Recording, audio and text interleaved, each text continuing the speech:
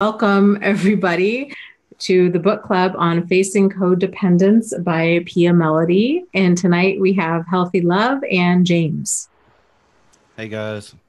Hi, everyone. So let's see here if people are finding their way. We have our misery cowboy. Yes, C. Finn, JJFX, Sam, Kevin. Hey, yeah. Welcome, welcome. So, okay, I have my notes on this book. I haven't posted them yet to my website. I still need to clean them up. But I guess, is there anything that you guys want to add before we kind of get into that? Do you want to share, James, how you hated and loved the book at the same time? I didn't hate it. It brings up a lot of like feelings of like aha moments or oh crap moments where you you read the text and then you're like, wait, that sounds a lot like me, and you start realizing things that you never knew before, and it's kind of scary. It's a lot to take. Just like the last Pia Melody book, so Yeah. I guess it's to be expected. I was going to quit book club if Dana was saying that we have another PM. I felt like I'm done. I don't think she has any. Wait, she has one more, I think. I think she might have one more. Yeah. We've read three. Yes. Yeah. And they're all fantastic, but she just does such a great job, I think, of really kind of laying this stuff out. And it can be really triggering because she's so concise with how she hits every single point. And you're like you were saying, James, you're like, wow, yikes. Yeah, I see a lot of myself Yeah, in that.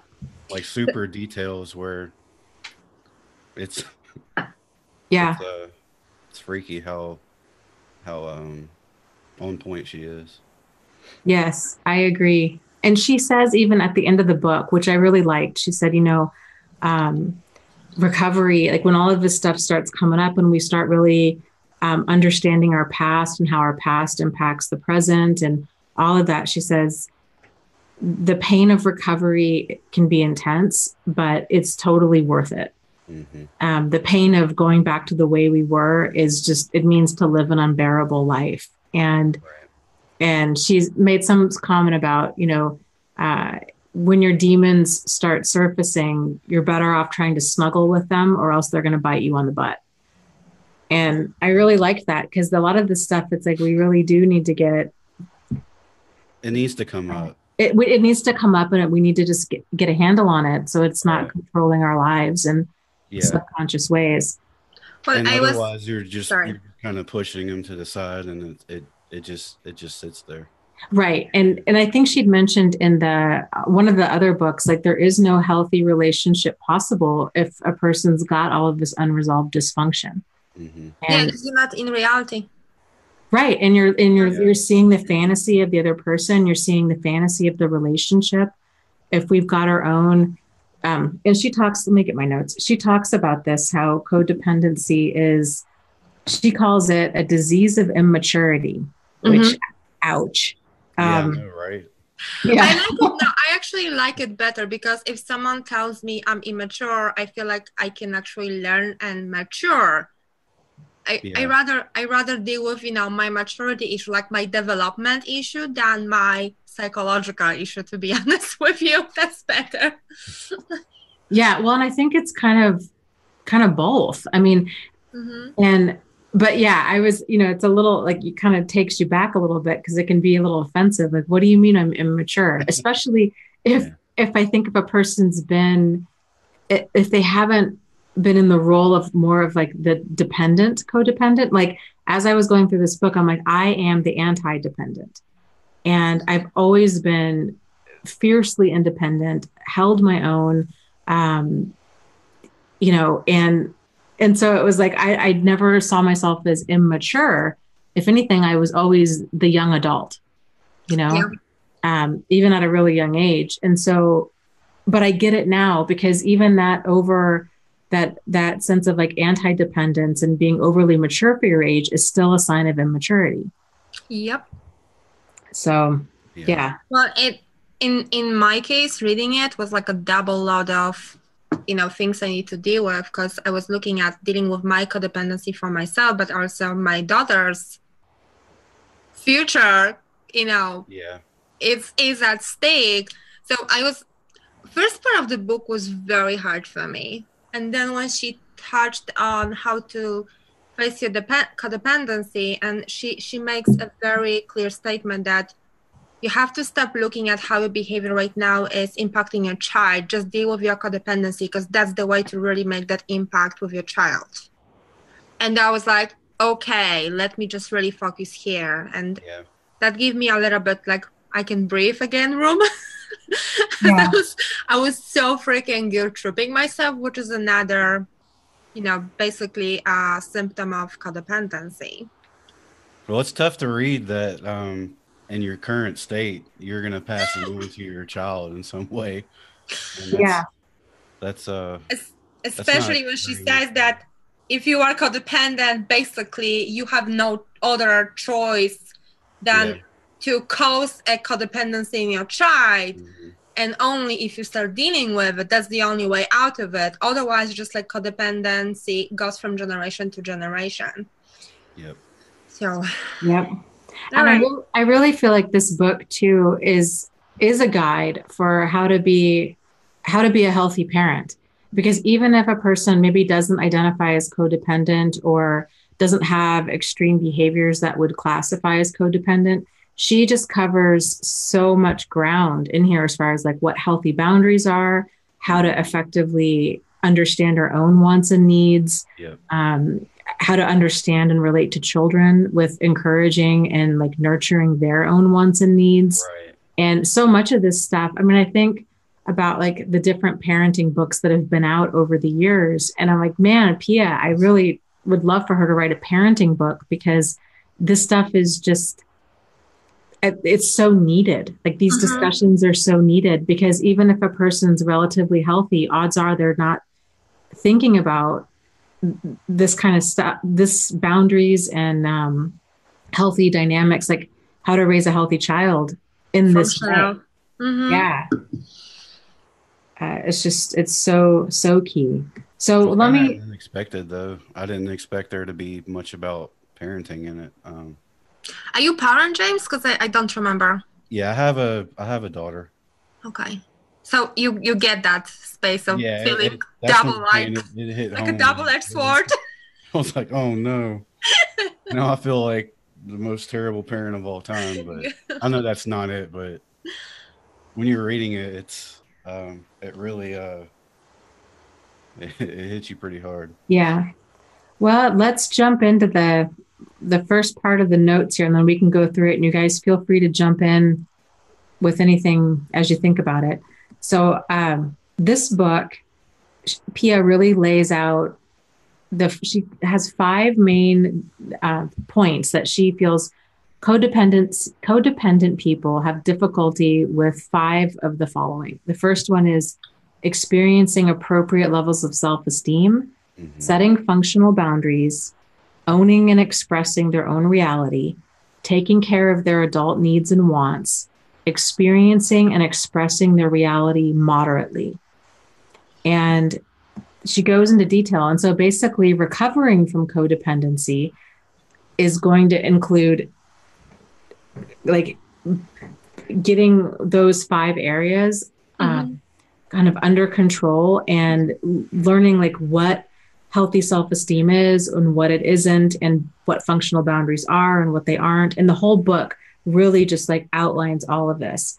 So she talks about the appropriate levels of self-esteem. And she says, basically a healthy sense of self-esteem remains when when a person makes a mistake or is treated poorly by another, when some sort of painful life event happens, they declare bankruptcy, they lose their job, whatever might happen, they might feel guilt, fear, anger, or pain, but they don't let it impact their self-worth. So really keeping their self-worth and their hurt feelings in 2 different buckets. Right. And that's something that we've talked about before on the channel. And so she explains like there's the different types of unhealthy self-esteem. And there's that less than, and then there's the greater than, and then there's the others.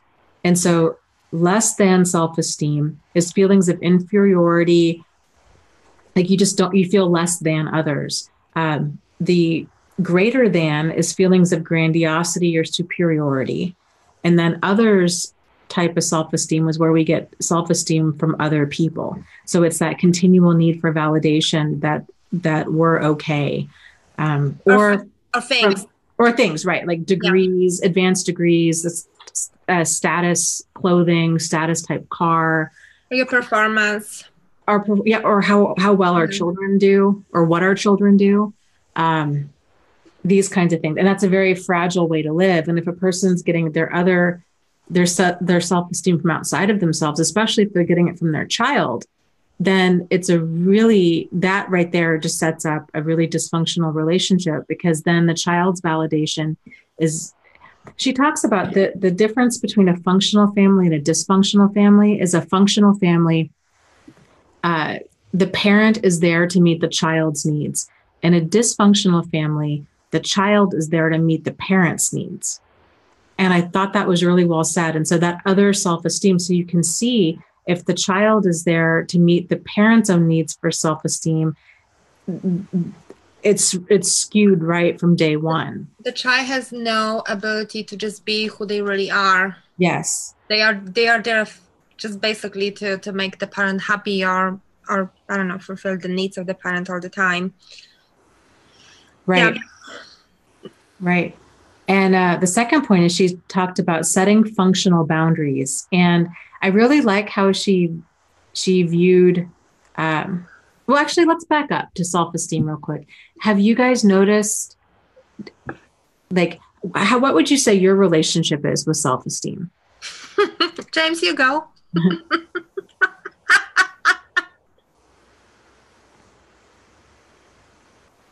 I can't hear James.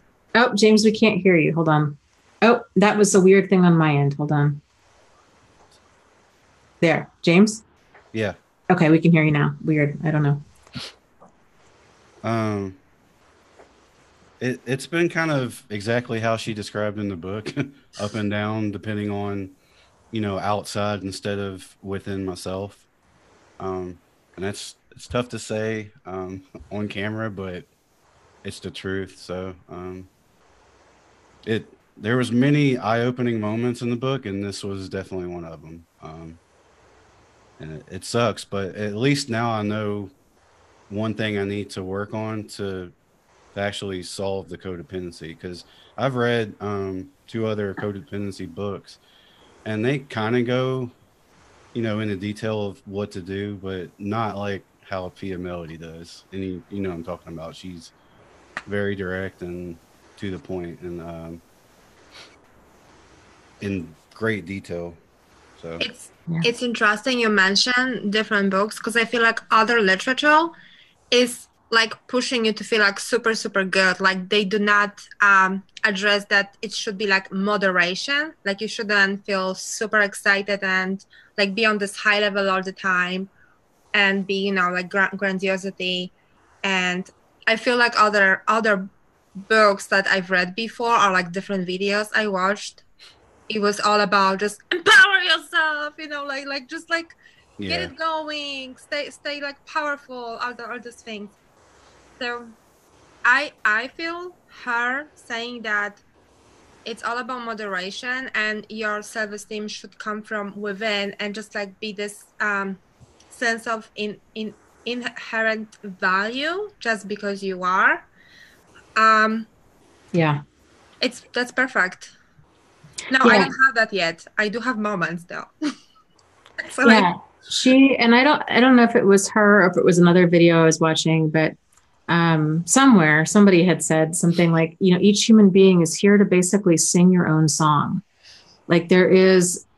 I like that. Love it. I do too. I thought that was so well said. Like each person has their own set of strengths and weaknesses and their own passions and interests. And, there's never been anybody here like you before. There'll never be anybody like you after you.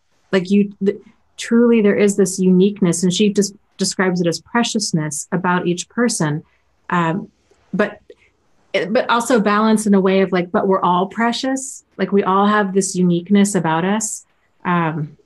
But that's where that inherent worth comes from, is like everybody has their own song. And if they're nurtured in the right way, then they're more able to readily express it. But the good news is, as adults, we can go back and we can start working on becoming more authentic and more ourselves, so we really can get in tune with singing that song. Yeah. And last, Miranda is asking here, basically, is it, how do we get validation from within? Good question. And I really do think it was what Healthy Love was talking about. Like, it's truly just tapping into realizing, it's understanding that you have inherent value and worth. Like you are so unique. And I mean, my goodness, like the odds of being born are like something like 1 in 400 billion. So like just right there, the fact that you made it. You made it. You made it. Like you're here, you just kind of won the lotto in a sense. I mean, it's the odds of you being here is just so infinitesimal. And so I think it's a given. It's a given. She actually says that being valuable, it's a natural characteristic of being a child. Yeah. Just value in you being. And but I think to answer the question, like, how do you get there? So Pia based all her work basically in her like spirituality. So, and for her it was, I think, Christianity, but you can have your own spirituality. And basically, according to her, your value comes a lot from accepting, like from your relationship with your higher power and from discovering your perfect imperfections. So we're going to talk more about it later, but you basically valuing yourself with all the flaws and mistakes you make, and you have a higher power that helps you out and guides you to just, get to the next level. I don't know, learn from your mistakes, and also just like sharing it with others and really hearing other people experience. So I don't think that those 5 core symptoms, you can look at them like separately, because if you read the whole book, you will see that they all are connected with each other. Like your value is connected with how you express your boundaries and how you keep your boundaries and how you take care of your own wants and needs and all of that together. So it's not a one dimension, it's all of those dimensions together. I don't think I answered the question. If I confused you more, I'm sorry. Well, and Missouri Cowboy makes the comment that he has a hard time accepting that everyone is precious. And I can totally appreciate that, especially when you're talking about, horrific abusers. And I think that everybody starts off as precious. Yeah. And when you have somebody that's extremely abusive and exploitative, I agree. There comes a point where it's like their level of toxicity outweighs their preciousness. Yeah. And that's why we have jail. That's why we have the death penalty in certain places. So I agree but I think everybody has, and it's sad because I think a lot of us know a lot of abusers. So like, man, if you could just take away everything that's all of this toxicity with you, like there's so much right with you underneath that. But like, we can't gloss over all of the abuse and toxicity. So I get that too. I struggle. Yep. Yeah. And I think that's a codependent thing to see that there's good in people underneath all the toxic and all the sludge. But that's also very dangerous too. I agree. I think it's important that we see them for who they are, not who they could be. Yep. Because then we're slipping back into the fantasy. I just had a silly thought. I don't know if that will answer it, but I feel like in the animal world, like the tiger is as valid as the antelope and as valid as the little bunny. Like they all precious when they were born, but they all have like But you can say, like, when you are a little bunny, like, you hate the tiger and you don't want tiger to be as valuable as you are, because what tiger does is goes around and eats bunnies and antelope. So, like, there is some kind of value in just life itself, but what they do to you, that is not, the value of the human is not correlated to what the human does to other human. The value just of life itself, I would just focus on that. I don't know. That's the only thing that helps I know. I guess I struggle with that because I'm not overly enchanted with human life. Well, I like my life. Well, no, life be valuable. I don't get me wrong. I mean, I think certain people, they're so dangerous and destructive that they bring more pain than they do value. Yeah. And so I'm not overly like, I think everybody is so precious and their life has value, because I think at some point, like, it doesn't. Well, tigers are great. Let's keep them in the cage so they won't eat us, right? Say that again?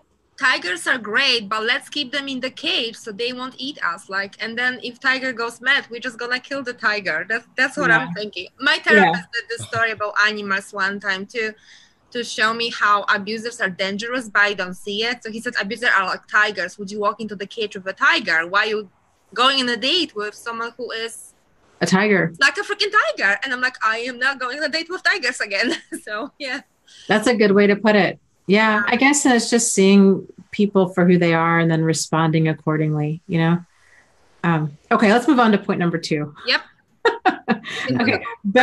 Life forever. Yeah, boundaries. Okay, so setting functional boundaries. And she talks about boundaries are like a skin, and they serve 3 functions. First one is to keep certain people from coming into our space and abusing us. Mm-hmm. The second one is to keep ourselves from abusing others. And the third is to give each of us a way of being ourselves.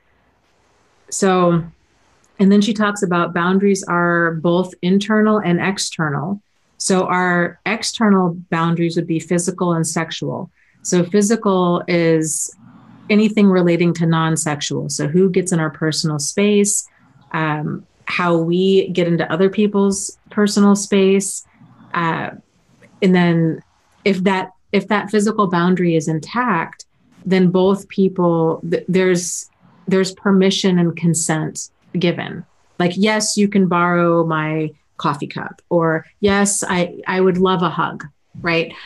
These kinds of things, or asking another person, hey, is it okay if I give you a hug? Or, hey, can I borrow your jacket? Like instead of just taking it, like these kinds of things. I'm sorry. I just, because it keeps showing up, like you say, boundaries now, external and internal. And she really made such a great point when she described it like a bell or like a bulletproof vest. And I think that just really stuck to like my understanding of boundaries. Like, and I'm thinking, like, I'm walking with this little bell around me, and that's how I respect my space and the other people's space, and how close they can be, how if they can touch me or not. And then the emotions, the internal boundaries, like this bulletproof jacket that protects my heart and or my brain too.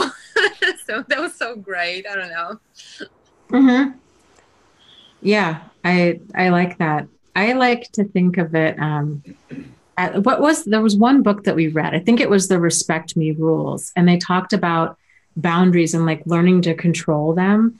And they talked about it in terms of like zipping or unzipping a jacket. And when we're missing that internal boundary, we had the zipper on the outside and we let other people just unzip. And so meaning like they'll ask us questions and we just answer, that we feel compelled to share with them whatever they want us to share with them, versus healthy boundaries is turning that zipper inward and we control how much we express or answer or say or don't say with others. And I liked that analogy too. The other thing that I got really clear about is she actually says it takes effort to enforce your boundaries and to model great boundaries with others. Like, it actually takes effort. Because I almost feel like we almost like, I don't want to say all of us, but some of us like expect that should be easier, that it should be natural because that's a healthy thing. So it should be easier. We should know how to do it. And it just should be given that at some point we will get it. She doesn't say at some point you will get it and it will be natural. It's actually always an effort. Yeah, she talks about that late in the healing chapter at the end of the book about how when we're learning these new skills, it's going to feel very uncomfortable. And she said it's very common for people to really struggle with like what moderation is. And she gives an example of to the woman or to the person that's used to being very like rigid in their approach to, let's say, doing dishes, for them to leave dirty dishes in the sink overnight might feel like they are being chaotic. And I thought that was a really good thing, because when people start setting boundaries, it's very common that they start feeling selfish and rude. Or if they start, she gave a whole bunch of different lists of when we start correcting these imbalances, when we start being moderate, we can either feel like we're being really controlling or we can feel chaotic. If we start having reasonable self-esteem, we can start feeling very self-absorbed or very like we don't have self-esteem. And or very low, kind of like what last Miranda was saying, like, well, if you don't get self-esteem from others, like where does it come from? So there's this period where we're trying to just get our sea legs about where are we in all of this and kind of figuring it out. There's something I want to point out about that as well is when we start going through this process and we start working through these 5 core areas, and we see how difficult it can be with just little things, with how we moderate our behavior and with how setting boundaries and self-esteem and this kind of stuff. It's important to realize that abusers, if they were to ever change, would go through a very similar process. And I think it's helpful to realize how difficult it is for us that want to change. So a lot of people, because people think the same thing about abusers. They're like, oh, that it would be easy, right? Like it's like flipping a switch. Well, it's not hard. Like you just stop yelling. You have to stop doing it. Yeah. Right. Like you stop yelling, you stop treating me terrible, whatever, but it's interwoven throughout their whole personality. And to make changes like that, it's consistent action and introspection on like a very regular, like, probably dozens of times a day basis. Yeah. So I think when people can see like how difficult change really is, then you see like, oh my gosh, and here I am like wanting to change and it's an uphill climb. And so for somebody that doesn't want to do this, like, oh, forget it. Like they're a million miles away from changing. A porcupine's not going to turn into a kitten. Yeah, especially if you are trained, to be that way by your unconscious, unaware parents. Yeah, and you have to reprogram yourself completely, and it's really tough to get started and to keep it up, to make it happen. Mm-hmm. Yeah, I've been guilty of, I'll do it a couple of days and then some stressor happens, work or home life or whatever, and you kind of get off track, and it's hard to find your way back on track once you get off of it. It's interesting you say that, because I have a similar experience. I feel like some situation, and Pia also addresses that we go from, especially if we have 2 caregivers with 2 different types of boundaries, like non-existence or gaps or walls, and we learn 2 different ways of having our boundaries, so we can go from one extreme to the other extreme. So I know some situation I'm like, no boundaries, like especially in my past, like 0 boundary whatsoever. I wasn't even aware of what boundaries are. Yeah. And then there were other situations like let's say the physical touch. I had walls, like if you freaking touched me, I would like go after you and try to, I don't know, like kick you or something. Like I would, like, and I was like teenager then, right? So I was uncontrollable, but I was really going from one extreme to the other extreme throughout my life until I started some healing and, finding out like, oh, wow, being an adult is actually trying to find the like middle ground of all of it. And yep. That's what I am right now, like looking for my mother grant most of the time. And it's not such an easy thing to do it. It's not, but it's so interesting. So here, Bear Nolan makes a comment, says, Buddha would love boundaries. Oh, I love that comment. Yes. I do too. Yeah. How can you love another without first knowing where you end and they begin? And that is so well said, because it's so true. Like, if we're so enmeshed with another person, we're not seeing them for who they really are. It's either the fantasy or it's the expectation, or it's that need for validation. And when we can realize like what we have control over, which is ourselves, and we're not like, there's so much I really enjoyed out of this book. Like when we have healthy self-esteem and we're not relying on them to build our self-esteem, and we're not coming from a place of like less than or greater than, then we can actually be in ourselves, and we can appreciate, there's this room to breathe, and then they can breathe. Because it's like, you can totally be you, because I don't need you to be anything other than you are, assuming that they're a healthy person, right? Or like a reason that like on the path. Right. And we have that healthy, that functional, I like how she says that too. It's functional or dysfunctional. The functional internal boundary of, if they say anything that, like, I get to decide where that lands within me. Like, it might hurt my feelings, but it doesn't need to negatively impact my self-worth. Or it might be something that's offensive to me, but I can determine like, oh, that's a reflection of them. That's not a reflection of me. Right. Like, I don't have to own that. There's so much power there when you realize like, yes, this is my space and this is your space. And I really can choose like what comes into my space. And she talks about that with, well, let me go back to the sexual boundary, then we'll move over to the internal boundary. But the sexual boundary controls space and touch and says who, what, when, where, why, and how, and also has respect for the other person. So it's a give and take. Our internal boundary, which is what we were just talking about, protects our thinking, feeling, and behavior and keeps them functional. When we take responsibility for our thinking, feeling, and behavior and keep that separate from that of others, we stop blaming them for what we think, feel, and do. And we effectively stop for those that might be like manipulating and controlling those around them. And we also stop getting caught up in manipulative and controlling behavior. A person without boundaries often has their own boundaries violated, as well as violates the boundaries of others, as everything is blurred. I think that is so right on. Well, just like you just said, you don't know where you stop and they begin. Right. And if we're looking to them, and I had shared something the other day about when I was working at a domestic violence shelter, and I felt, Bear, real quick, thank you for the live stream donation. He says, love you guys. Aww. I know. Ow.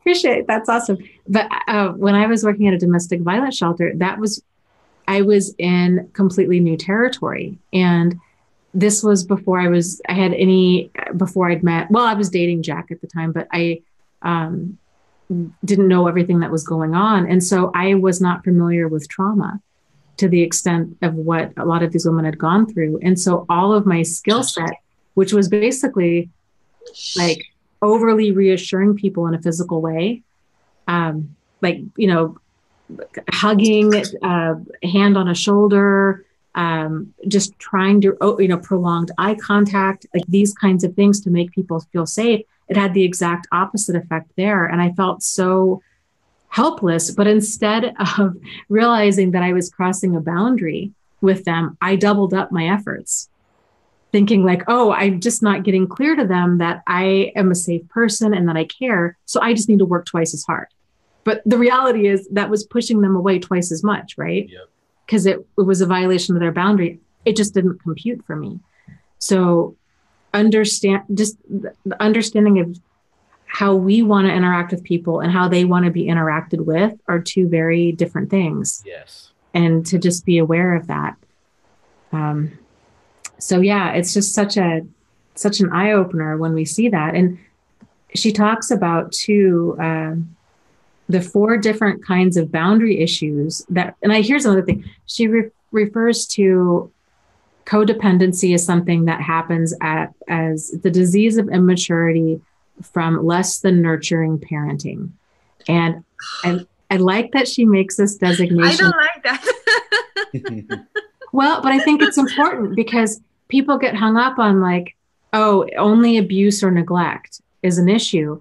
But it's like there's on the more like quote unquote mild end of abuse and neglect can have similar disastrous consequences. And the goal isn't to avoid abuse and neglect. The goal is to move towards nurturing parenting. And so I like that she spelled that out, but I think a lot of people might have an issue with that because it's like, well, geez, like that's 90% of the world. And I think Pia would say, yes, you're right. Yeah. And that's the problem. The good news, I'm sorry. The good news is here that, you know, it's true. We are probably like 90% of the world is codependent because we did not have a great nurturing, you know, parents. Our parents were raised by people who survived Second World War, and for them just to give us food and send us to school was good enough and give us roof over our head, and there was no bomb exploding, right? And you know, there are still some countries when there's reality, actually there is a war, so they don't get nurture either. So like if we look at the state of the world, we are actually lucky that we got to explore it and deal with it now, because our children now can raise their children in a different way. They can actually, like, it hit me. I was like, why? I've never talked with my daughter about, hey, parenting is a skill, you know, maybe I can talk to you a little bit about parenting at some point in your life. Like, it's a skill. We should talk about it. It's not just, we don't have any classes for parents. That if you go to a class about parenting, they will teach you how to change diapers, I think. Right. And breastfeeding. And then they probably will give you a little bit about how not to physically abuse a child and stuff like that. That's what I remember. And I think you bring up a good point, right? So like we are on kind of this cusp of this emotional evolution. So we've had all these different, like, I think revolution, whatever you want to term it. But, you know, if you're in a country that's war torn, and, or even here in this country, 200, 300 years ago, you're not focused with like following your dreams or becoming self-aware. You're focused on survival. Emotional health, like who the heck was thinking about whether you're depressed or not? Like, dude, you're alive. Right. Like we don't have time for this. The cows need milking and the hay isn't going to bail itself. So like, you know, get out there and get going. And there was no childhood. No. And I don't think you were old enough, you did something. You fed chickens, you picked tomatoes, you took care of your younger brothers and sisters. 5 a.m. I had to milk the freaking cow in my grandma's during summer. Yeah. That's normal. That was thing to do. Child labor. And I think to some extent, like helping out is important, right? But if you're working a child, you know, 12 hours a day and they're being treated like an adult, and if they're in a war-torn country or a developing country, they're exposed to really adult things at a very young age, death and disease and fear and loss. And none of that is, I'm sure, like able to be handled adequately, because who really, like, my goodness, even if you had mental health, like that's so much to try to process when that stuff happens at such a young age. And and kids don't really have a boundary at all. So it's right. It makes it even harder. It does. I need to step up for like 30 seconds, just take care of the dog quickly because she's making noises and I don't want to do it. So I will mute myself. Okay. So let me go on to the 4 different types of boundaries, because I think these are really good. So she talks about, James, what you're talking about, the no boundaries. And children have no boundaries. And also people that have gone through abuse or neglect tend to also have no boundaries. But health, so the opposite of that, people with healthy, intact boundaries, people with healthy, intact boundaries, they know where they begin and where others end. And they're able to do all of these 5 core areas that she says that we have trouble with, they're able to do this. Right. The second one is damaged boundaries. So a person with damaged boundaries has holes in them. They may be able to set boundaries in some others and not others. So accurate. Perhaps with friends, partners, parents, children, or when they are scared, tired, or sick. They may also try and control or manipulate others in certain situations, but not in others. It can also make a person take responsibility for someone else's feelings, thinking, or behavior.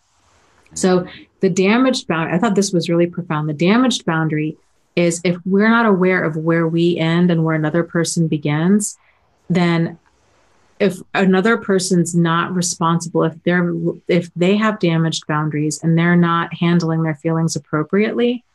So she uses the example, if a person's not feeling shame or guilt for their behavior, then those feelings are going to go somewhere. And generally it's going to go to the child or to the spouse. So then the spouse might feel shame or guilt for the way that their spouse is acting. Like, oh my gosh, I'm so embarrassed. I cannot believe he or she did that. Like this person has no shame. Whereas the child, because they have no boundary, they also have no context or understanding. The child might internalize that and be like, this is my fault. I did something wrong or bad. Instead of seeing it as like, no, mom or dad is the one is out of control. Like their behavior is a reflection of them. It's not a reflection of me. I'm 5 years old, right? Like I'm 5 years old. I'm acting like I'm 5 years old. But a child doesn't see it that way. So I thought that was good. And then she also talks about walls instead of boundaries.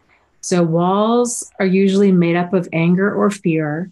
And people with walls like this give off the message either verbally or non-verbally that they will become reactive if confronted or if things don't go their way.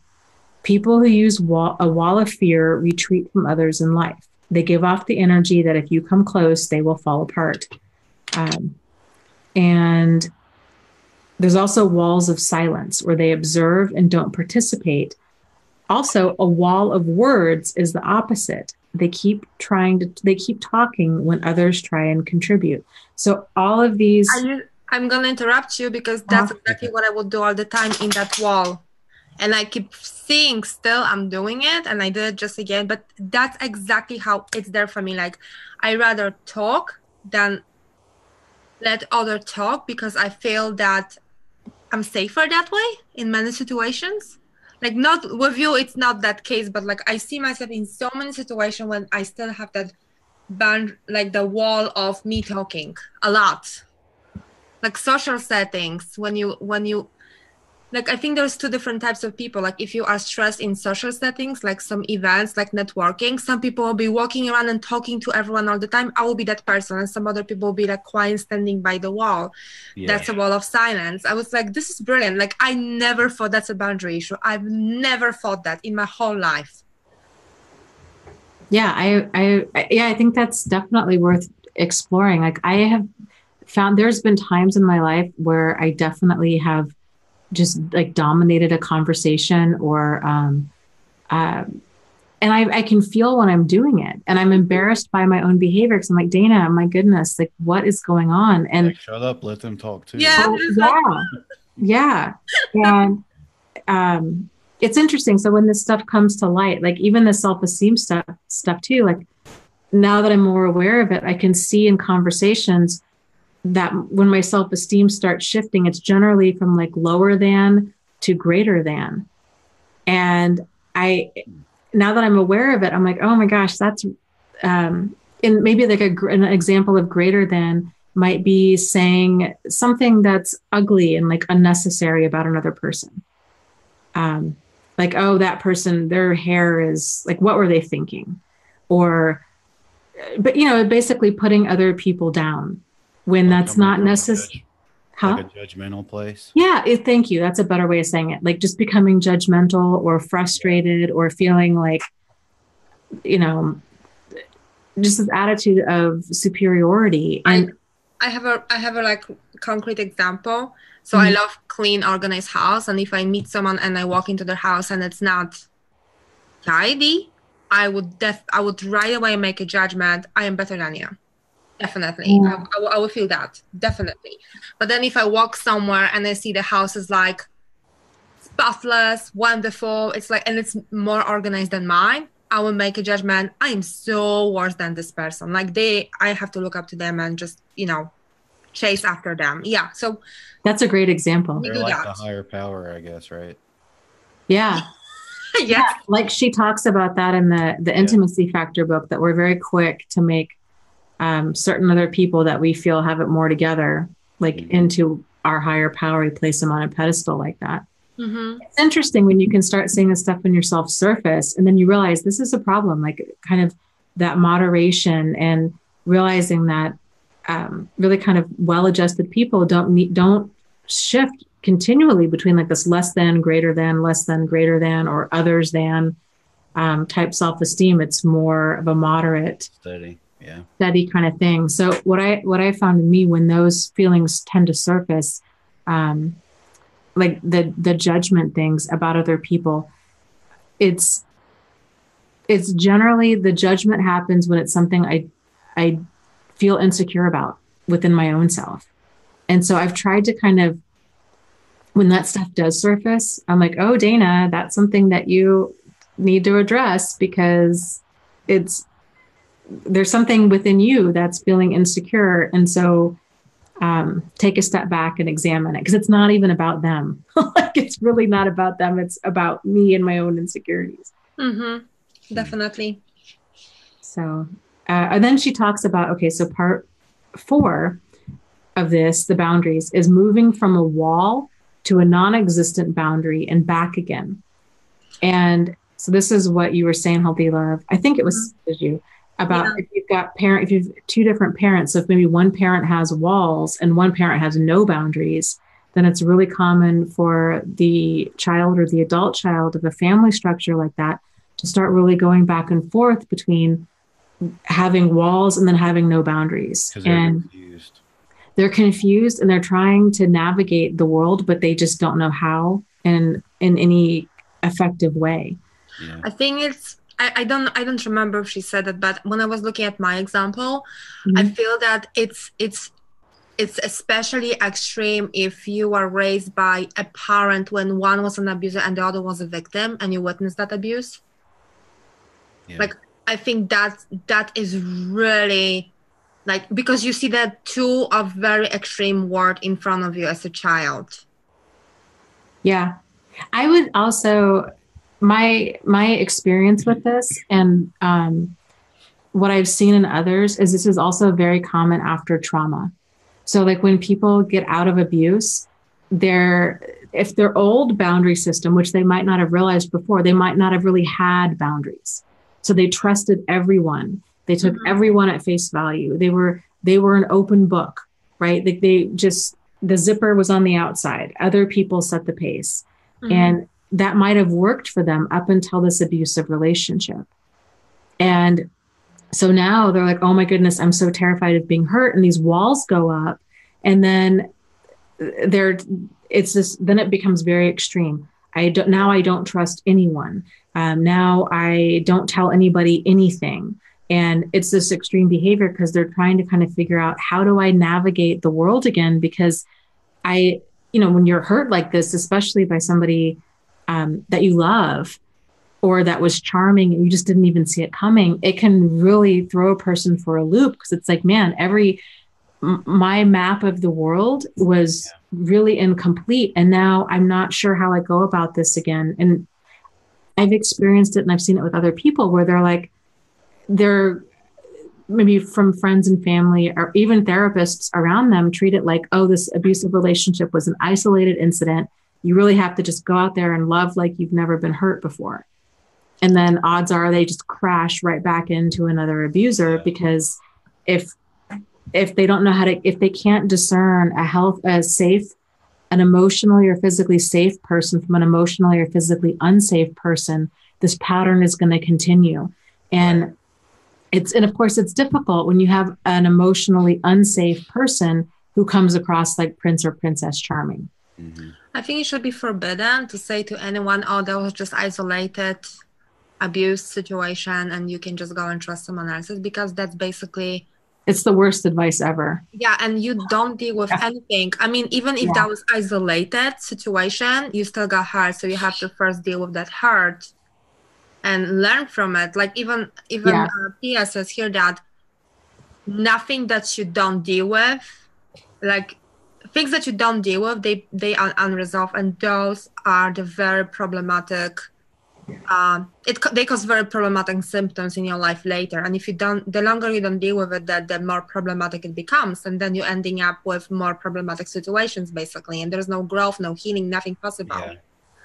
Well, and when they say it, it's almost like they're denying your reality of what you went through. God, yes. And you're like, unless you were there, you're not going to understand it. So it completely changes. For me, it changed the entire way I looked at everything in the world. It's like when if you were raped, they cannot just tell you, oh, that was isolated rape. Like it just happened one time, it will never happen to you again. It's like, no, you have to deal with the trauma that you were impacted by. Yeah. Yeah, there's a lot there. I think even if a person had, and I think I like how she talked about the boundaries. When a person has damaged boundaries, they have holes in their boundaries. I think those people especially can be really lost in the fog of all of this, because they're like, I mean, I've had people email me before. They're like, Dana, I am a high-powered executive, or I'm an attorney, or I'm a police officer. Like, I don't take crap from people. Like, how did I get here? How did I get here? And they're so, and I mean, my heart, I get goosebumps thinking about it. Like my heart goes out to them, because I can only imagine how confusing that would be. It's like, I don't fit the mold of like this kind of classic codependent person, or even an abused person, but yet here I am. And I think that's the perfect example of a person with holes in their boundaries. Because most people, I mean, again, this stuff is not taught, and it really should be starting in elementary school with understanding healthy boundaries and all of this stuff. Agreed. Nobody sees this stuff coming, and we all think that we would, but we're all wrong, and it's easy to look at another person that's in an abusive relationship and just think, she needs to leave him, or he needs to leave her, or whatever. But it's a lot harder when you have that emotional investment in that person. Yeah, or when you do recognize it, but you start making excuses and you start giving chances, and they can change. I just need to give them the opportunity to try to change, and it's not that easy at all. And you have all of these dysfunctional messages from people around you that are like, well, nobody's perfect, and it could be worse, and all of this stuff. So it's just a person just at the end of it, they're like, I don't know, what's up is down and what's down is up. And how long do I hang on before I walk away? And am I a failure? Did I not try hard enough if I walk away? And what if they can change? And what if it's me? And there's all of this confusion at play. And, but yes, I'm guilty of that for sure. Cause I asked a lot of people like, hey, is this normal? What should I do? What do you think? And, everybody has their own slightly different opinion and view on it. So it confuses you, because then, like you said, you don't know what's up or down. You don't know, you're not sure what direction to take at all, or what to do, because you're getting too many opinions. Right. Opinions of people that don't understand abuse at all. Right. And I would even say, like, I feel like knowing what we all know now about boundaries, that's one of the biggest red flags to me now, is when somebody says, basically, what do you think about this? Or what do you think I should do? Or is this person really a narcissist or a sociopath? Because right there, that tells me that this person is disconnected from their reality, and that if they're looking towards, and I get it because I've been there, that they're looking to others for that validation, then that's a really big problem. Even if this relationship were to end, that alone, like that mindset of that, having that, placing that control, giving so much control to other people is a huge problem. And it's a crapshoot if that's going to blow up in their face again in the future. Odds are it probably will. Yeah. Well, if that's touching on the next part, but I don't think we're there yet. The owning and expressing your own reality. Like if you cannot think for yourself and feel for yourself and make judgments for yourself and decisions for yourself, and you're not either not aware of what's happening, or you're aware but you're afraid to act on it. That's that's why I feel it's all connected. Your boundaries with, like, all the symptoms together are really connected. They really are. I mean, like we can't make goods. We can't be self-protective or even be loving towards ourselves or others if we're so disconnected from ourselves. Yeah. If you don't value yourself, you will not set boundaries to protect yourself. And then you don't value how you look at the world. Like, it's like you don't even value one thought you have about the world then. And if you're not connected enough with it's so all interconnected. Like if you're not connected enough with your body to understand for it to register when you're being mistreated, then you're not going to set boundaries. You don't. Like I had non-existent sexual boundaries for the longest because my abuse was so early in my life. And I literally would, like, if someone was threatening me, I would like stop feeling my body. Like it was gone. Like it was like, so it was non-existent, completely boundary, zero. And that's how real it is. Yeah, it is. And so many people will say, like, they wait for that concrete proof. They wait. And I should say it's extreme concrete proof that there's a problem before they start setting a boundary. And that's a problem. It's too late then. Like it, and so, and I think that's one of the biggest things here. Like if we can shift realizing when you're feeling perpetual confusion, when you're feeling mental anguish, when you're feeling irritation and anxiety and upset and anger, these are all signs of boundary violations. And these are important signs, and they're just as concrete as they're as real as anything else. And we don't need to wait for them to prove us right. Like we don't need to catch them in bed with somebody else, or for them to hit us, or, start screaming at us, or any of these things like that. You have to trust your own feelings and your own intuition. Yeah, but you do it only if you have well-developed functional boundaries. And you're in tune with your body. It's a challenge. You have to really, take on your codependency from every, perspective, in every situation, and just really face it. So let's cover the third point here, which is what you're talking about, the reality. She says, codependents don't often know what their reality is. Reality has 4 components: the body, our thinking, feeling, and behavior. And in terms of our body, it's how we look and how our bodies are operating. So a person that has trouble with this might either know how, I love this. So she divides it up into, we either have some sort of understanding of ourselves, or we don't. So we either know how we look and we don't want to admit it, or we might be so disconnected we don't know how we look.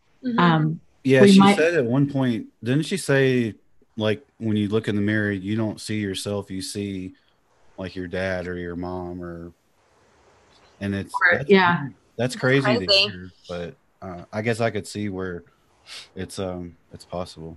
That's not me though. But she gave an example of kind of having a need met. Well, maybe here's another example of this with pain. A lot of us, we might here is a personal example. I, for the longest time, did not realize when I was in physical pain, and I was so used to just being in physical pain and glossing over it, like sucking it up. And then until my back would go out. And then I couldn't move, and I'd have to go get a deep tissue massage and go to the chiropractor and take pain pills. And I was in bed for like 3 days. It was awful. And I remember thinking, like, because people would ask me, like, really, like, it just all of a sudden would go out. And then it took me a long time to realize, oh, actually, no, there's all of these early signs. Like my back would start spasming, and I'd catch myself like rubbing my shoulders and like trying to work out tension and stretching. And there were all of these signs, but I just glossed over them until things got so bad I couldn't move. And so it was like I wasn't even aware of the pain until I could no longer deny it. And so there's a lot of that with our body, like we're not understanding. And she talks about too, like with eating disorders, a person might gain a bunch of weight or lose a bunch of weight and not realize how they look. Like they're either they know how they look and they don't want to admit it, or they truly don't know how they look, which I think is often the case. Then you see a photo of yourself and you're like, oh my gosh, like when did I gain this weight? Right? Or when did I lose this weight? Like you're just shocked by what you see because we're so out of tune with our body. And so then the thinking part of that. So if we have difficulty knowing what our thoughts are, then we're going to have difficulty being able to accurately share them. And if difficulty with thinking also gives skewed interpretations to incoming data. So feeling of confusion, I actually remember that symptom very well. When people would ask me, how are you feeling? How are you? What are you thinking? And I would be like, I didn't like that. Like now, like I would like not be able to say anything because there was nothing for me to articulate over there. Like I knew I was thinking something, but I just couldn't express it at all because it was all like confusion to me. So, and the same emotion, like it's because that lack of connection to your awareness of your reality can impact everything, your body, your behavior, right? Like your emotion and your thinking, and there was something else, but like I'm continually blown away. I had shared last night, I had this realization that I really realizing like I struggle with kind of like these perfectionistic tendencies. And then it's like, it's weird. How did I not know that about myself? And like, and then just other thoughts, or I'll do things like I'll say, I get all excited about wanting to do all these different projects. And I'll be like, yeah, totally. I'm totally in. And then I way overcommit myself and then I can't follow through on them. So like, there's this disconnect. I sincerely mean everything that I say when I sign up for projects, like but it's not thought through. So there's this disconnect between like me and understanding like how much I can actually do and how well or not well I can do it. It's weird. So, yeah. What's crazy is that lack of complete awareness. Like, and I think it's because, like abusers are like also codependents, but they're like this extreme, arrogant and harmful, side of it. And I remember my ex-husband would do certain things and then he would just like completely not know he did it. Like he wasn't in, and I think it actually fitted with him. Like, I don't think he was lying. He was like, he really believed every freaking word he was saying. That's how unaware he was of what he did. So that's like, that can happen from both sides. Now that doesn't excuse the behavior, of course, but it's that lack of awareness. Like, it's like you completely not aware you did something or you said something or you thought something. None of that is aware to you. Like, yeah. Well, I think they're so disconnected from their reality that gives them the ability to create reality on the fly. And maybe that's why they don't commit suicide, because if they remember every single thing they did and being very aware of how much harm they're causing. I don't know. Like I was, because one time I remember I was just wondering, like, I'm not even trying to have any compassion there, but I was just wondering, like, how can you look in the mirror? Like, literally, how can you look in the mirror? Like, I wouldn't be able to look in the mirror knowing what I've done to another human being. But he can. When you feel entitled to do what you do, there is no guilt or shame. Yeah. Yeah. Oh my God. Yes. So, but when abusers do commit suicide, it's generally not because of what they've done. It's they don't want to face the consequences of what they've done. Attention and chase you even after they're dead. They want to hurt you too. Yeah. Like it has nothing to do with remorse. It has everything to do with like, I don't want to go to jail for life, or they're lonely or they're depressed about some sort of other issue, but it's not because of how they treat others. No, completely. No, yeah. I get that. Yeah. So, okay. So feeling, what we're talking about is difficulty knowing what we are feeling, or the opposite, feeling overwhelming emotions, which goes hand in hand with borderline personality disorder, which makes total sense because I really feel that there's so much overlap between borderline personality disorder and codependence. And I think borderline truly is something that stems, it really might even just be one and the same. Well, it is now. It's just it's like I just remember what was, but I read something and that was like that the studies by psychologists that borderline and narcissist, it's all codependence. It's just it all streams out of the codependence. It's the same mechanism, except that those are going into the malignant side of being codependent. So that's why we survivors and victims don't like being called codependent often, because it's like the same freaking umbrella, but it's a similar mechanism. So it's all like in this one. It's almost like all prunes are plums, but not all plums are prunes, right? Like you just have to get at accept that we all stream from like the codependence. Yeah. It just there are two different extremes. There's one extreme when you become like more like empath, and the other extreme when you become an abuser. And you can either be a perfect victim on one very extreme or you can be perfect abuser on the other extreme. And I think it's maybe very triggering to. Well, it's a boundary issue. Yeah. Right. Like that's the common denominator for both of those is you have abusers who have no boundaries, right? There's no, especially self-containment boundary. So that's fueled by this entitlement mentality and probably a lot of unaddressed issues as well. Whereas the opposite side of the stream of that is extreme codependency, who also has no boundaries, but they're not trying to actively abuse others, but they're not aware that they're actively being abused. And that's a problem. Pia Melody, I think it was in a video that I saw of hers once. She touched on it briefly in this book that basically untreated codependency can lead to death, suicide, addiction. And I agree completely. Like I think it's such a huge thing that because a person's going to keep running these patterns of these 5 core symptoms, like if these 5 areas are out of alignment, a person, you're going to keep getting hurt time and time again and not realize what's going on. And after a certain amount of time, I could see how a person was just like, I'm cursed. Like I'm just done, and they just give up and they're just done. Or they're murdered because they keep seeing the good in other people and they're living in the fantasy and they stay in dangerous situations because there's no self-protective boundary there. Mm-hmm. So yeah, it's a big deal. So it was weird to see like the similarities between like what you hear about narcissists being manipulative and stuff and codependence being manipulative too, because I wasn't expecting that to be in this book. Like that we're manipulative and stuff. That sucks to read and to know that. It makes me feel like really bad. Because there's a difference. You're not malignant, but you still like everyone can manipulate someone and ask that the non-malignant codependent people like us, like the ones that we are more like a victim, mice, I guess. For us, manipulation is like we are unaware of it sometimes because it's just the way for us to deal with and trying to survive, I guess.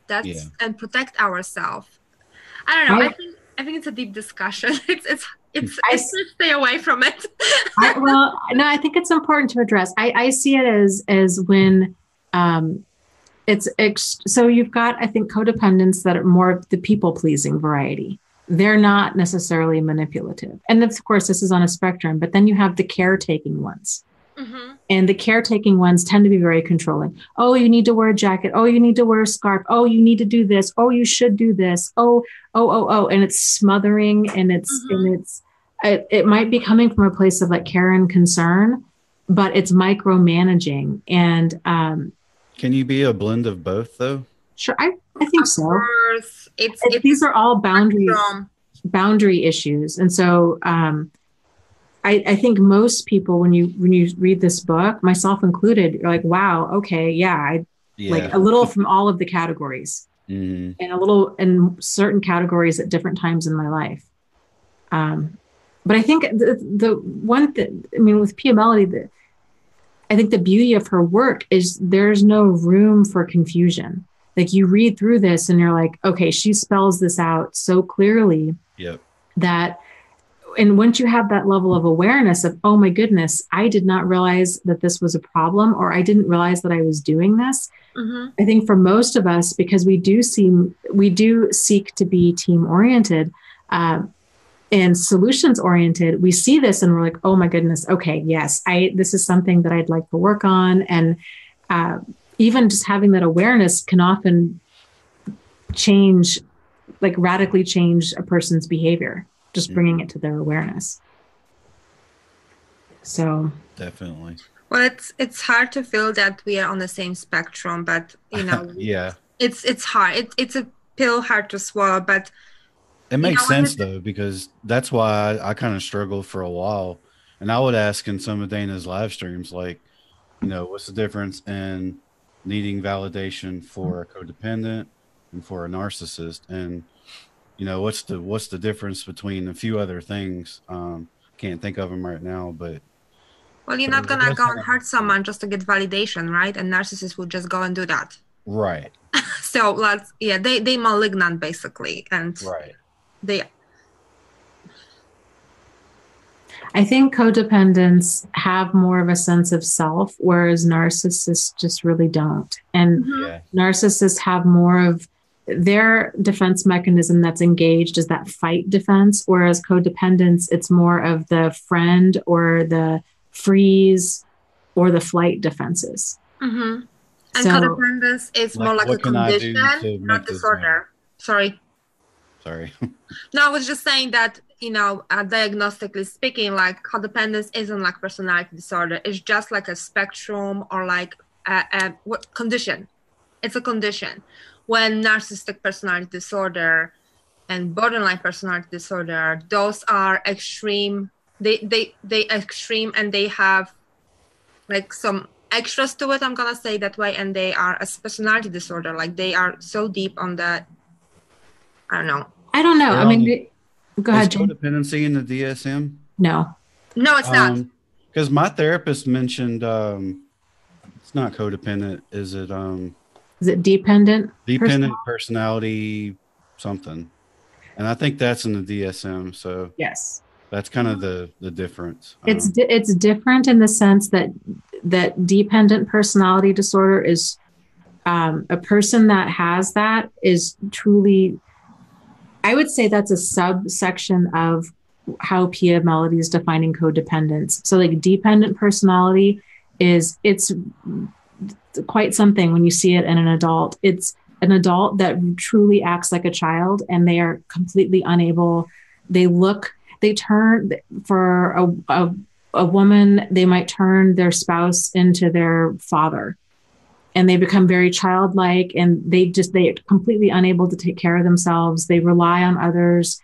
They're still relying on their parents. They're still, it's extreme. It's extreme dependence. Yeah, that does sound pretty extreme.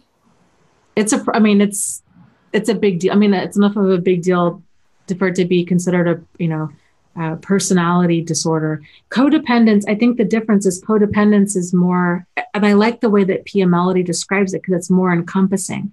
It's like a person can be dependent, they can be anti-dependent. Mm-hmm. They can be, there's these struggles with boundaries. A lot of this, all of this stuff is really, kind of these core issues of like self-care, self-esteem, self-worth, self-protection, and just getting into alignment with ourselves. Well, I wouldn't feel like I'm a codependent, no shame in it. I'm dealing with my codependency. It's a condition you can completely recover from if you put some work into it. I actually bought a workbook for myself, so I'm taking it on.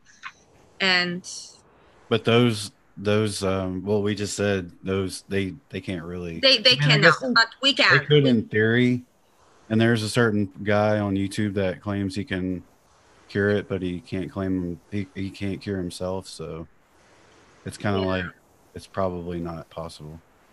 Well, I think whenever, like we were talking about earlier, as far as change goes, like a person has to experience enough pain as the catalyst for all change. Mm-hmm. Yes. So there has to be enough pain of like what we're doing isn't working for us to get out of that comfort zone and to do something different. If a person's not experiencing guilt or shame or remorse, there's no pain present. So if they feel entitled, I mean, it's the whole, if you think about like the Civil War, I mean, people had slaves, right? And they felt entitled to have slaves. They saw nothing wrong with it. And it took a war to happen to be like, this needs to stop. Like, you guys don't see what you're doing is wrong. Right. We're going to fight you over it. And so sometimes massive action has to happen, but like people, if they don't see that within themselves of like, what I'm doing is wrong, there's no catalyst to change. And and in going through all of this, like change is it's a daily process of like continual reexamination and experiencing continual pain. Like some people were talking about in the chat, like I think it was Dandelion who was saying when she feels like she talks too much in a conversation, she feels embarrassed, she feels bad. It's these kinds of feelings of shame and embarrassment that can really help us develop like moderation in our behavior. But the challenges don't have that ability. They don't have that, and so they can't even reflect on anything. No. And if you've ever known one, there's no growth. It's weird. Like if you ever know a narcissist, they once you see their behavior clearly, you're like, oh my God, I'm dealing with a 6-year-old, a bratty, awful 6-year-old in an adult body. And then you see him 20 years later and you're like, oh my God, it's still the same 6-year-old. Yeah. But now they have gray hair. Like it's really wild. There is no emotional or personal growth present. So Patricia Evans talked about that, about they never emerge to like adult reality. So they're just kind of stuck in that childhood stage like you just talked about. Yeah. It's crazy. Like a 3-year-old, yep. Tantrums and stuff. So, and that's anybody, really. That's not, we all kind of go through life thinking that we are the baseline for normal. Our behavior tends to keep us relatively safe. You know, it tends to work up until it's proven that it doesn't work. And it's the same thing with holding on for hope for like an alcoholic or an anorexic or anybody else. I mean, when I was a nurse, I can't tell you how many people, like all they had to do was take a pill every single day. And they wouldn't. They wouldn't do it. Yeah. Or you've got to change your diet. You're diabetic. Like you're going to start, and like the pain is so great. You're going to start losing limbs. Like this is real. This impacts you and nobody else. All you need to do is I know you don't like needles. Nobody does, but do you like your toes? Because that's where that's what we're talking about. So now it's, and trying to get through to them and still, I mean, it's so tragic when you see somebody that's dying and you're with them and it's like, my God, this is so preventable.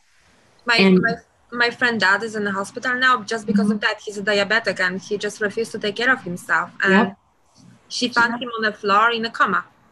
Yep. Yeah. I've known people that are diabetic and they would eat sweets and just like a ton, and then they would go take their insulin. Like, that's not how this works at all.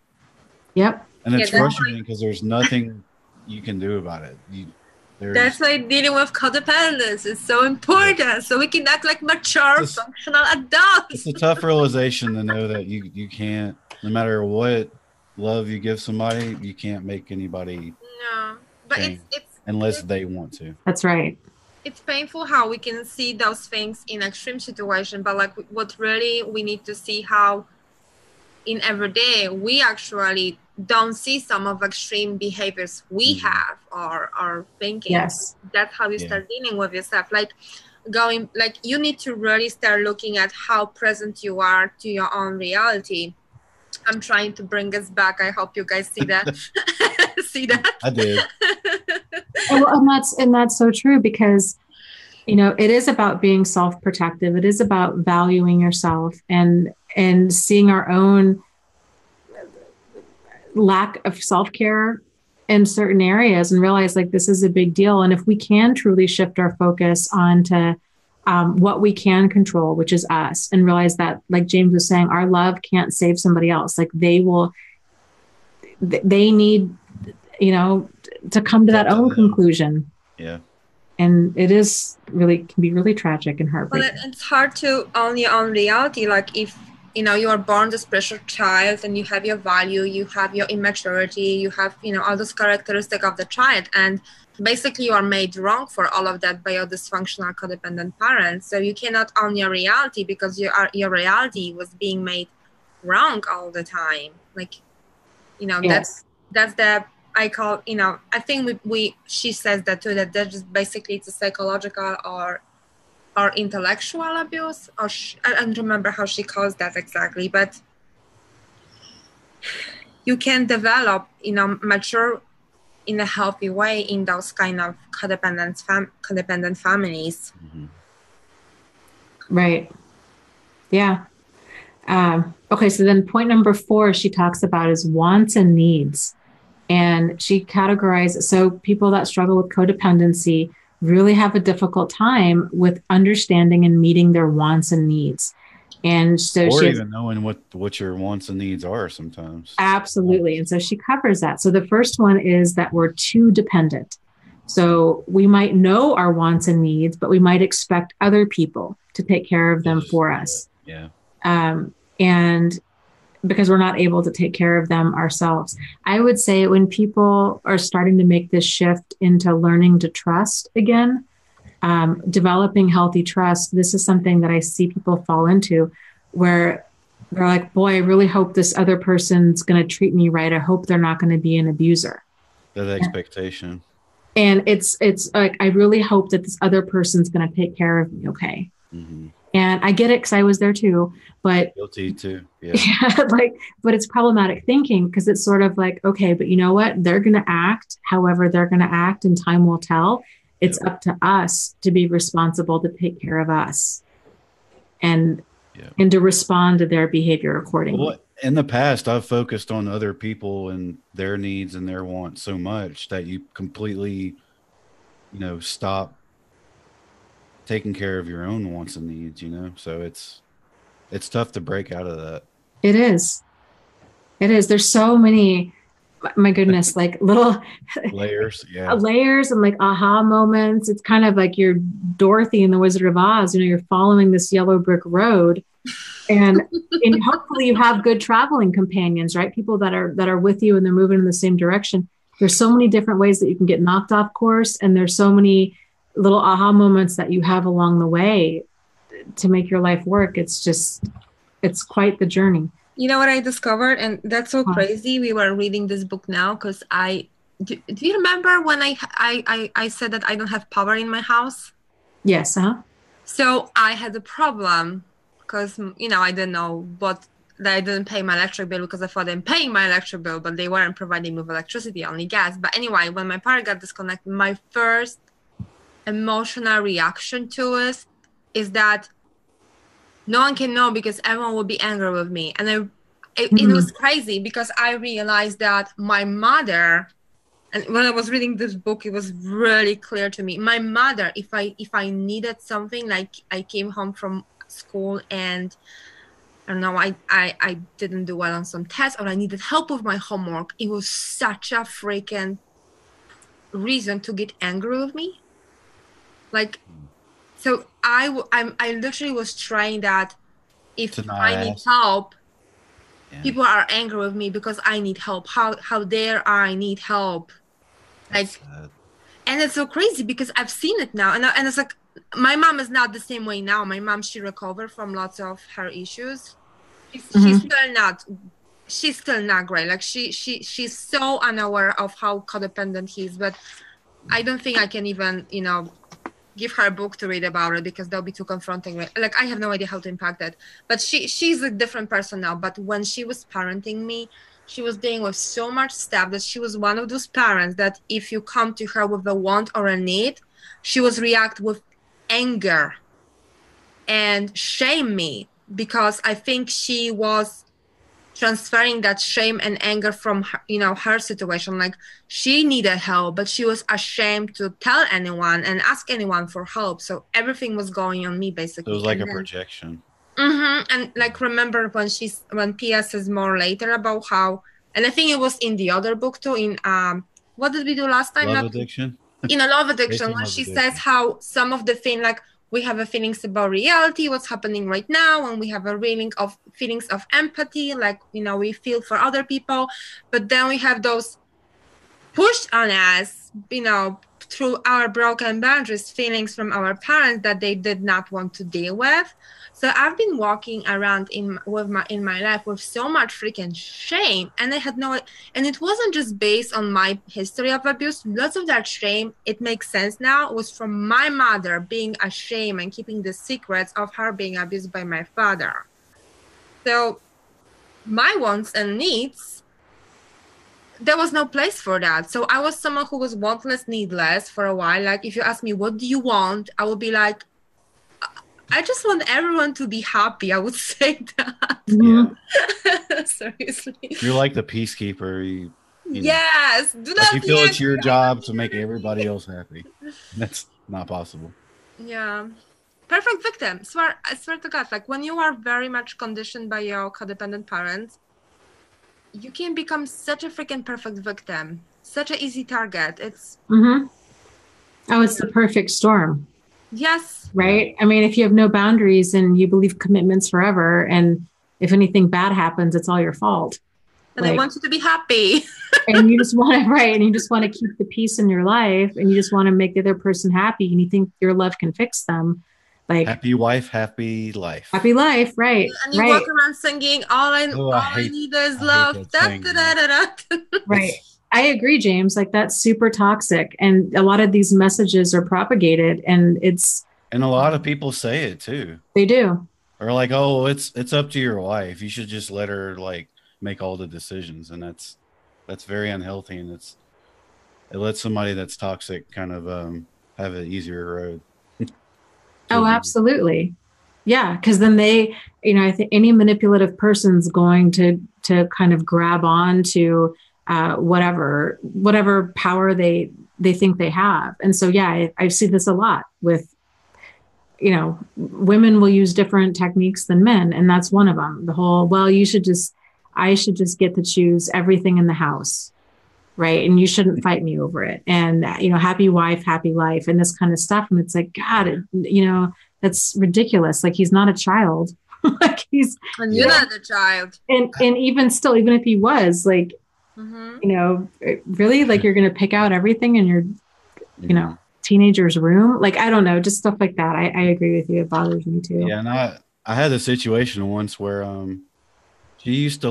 she would have rearranged like entire rooms. I would get home and they're completely rearranged. So one day I get home from work and she's rearranged everything but my rocking chair, which is like the one place I sit at.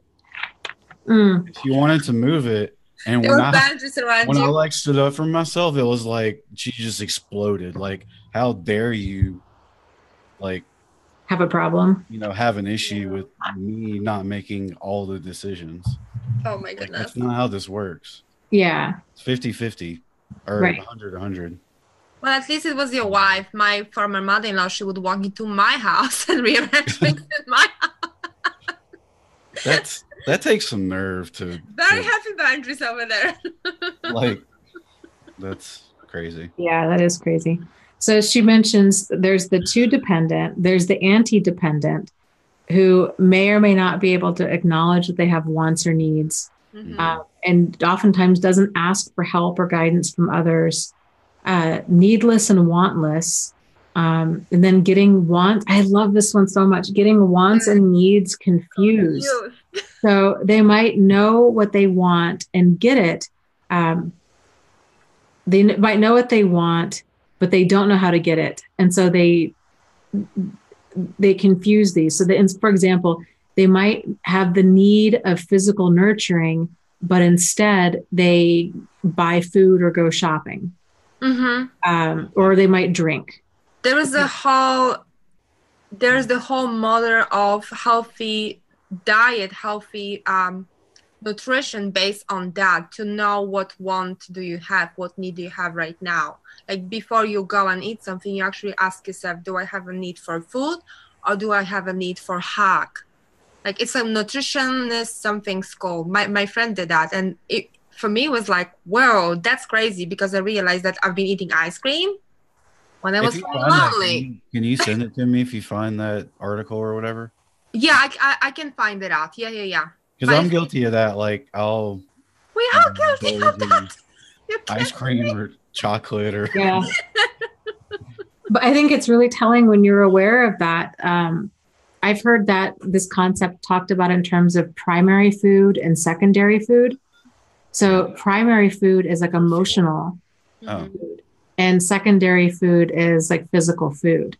And when people are eating out of like boredom or fear or anger or sadness, and it's the same reasons people also drink oftentimes, or do any type of kind of self-soothing habit, shopping. It makes you feel good in the moment, but it's not obviously not a good long-term not Nope. when you get the strategy. bill. Right. Or gain the weight or get a DUI. Yeah. Or trying to get attention, in a weird way, instead of like asking directly, hey, give me a hug, or can we just talk, or something like that. Yeah. Yeah. Yeah. So I really like that, like understanding, getting our wants and needs confused. And mhm. I was thinking, like, it's crazy. I mean, oh gosh, I say it's crazy too often. I'm not gonna say that again.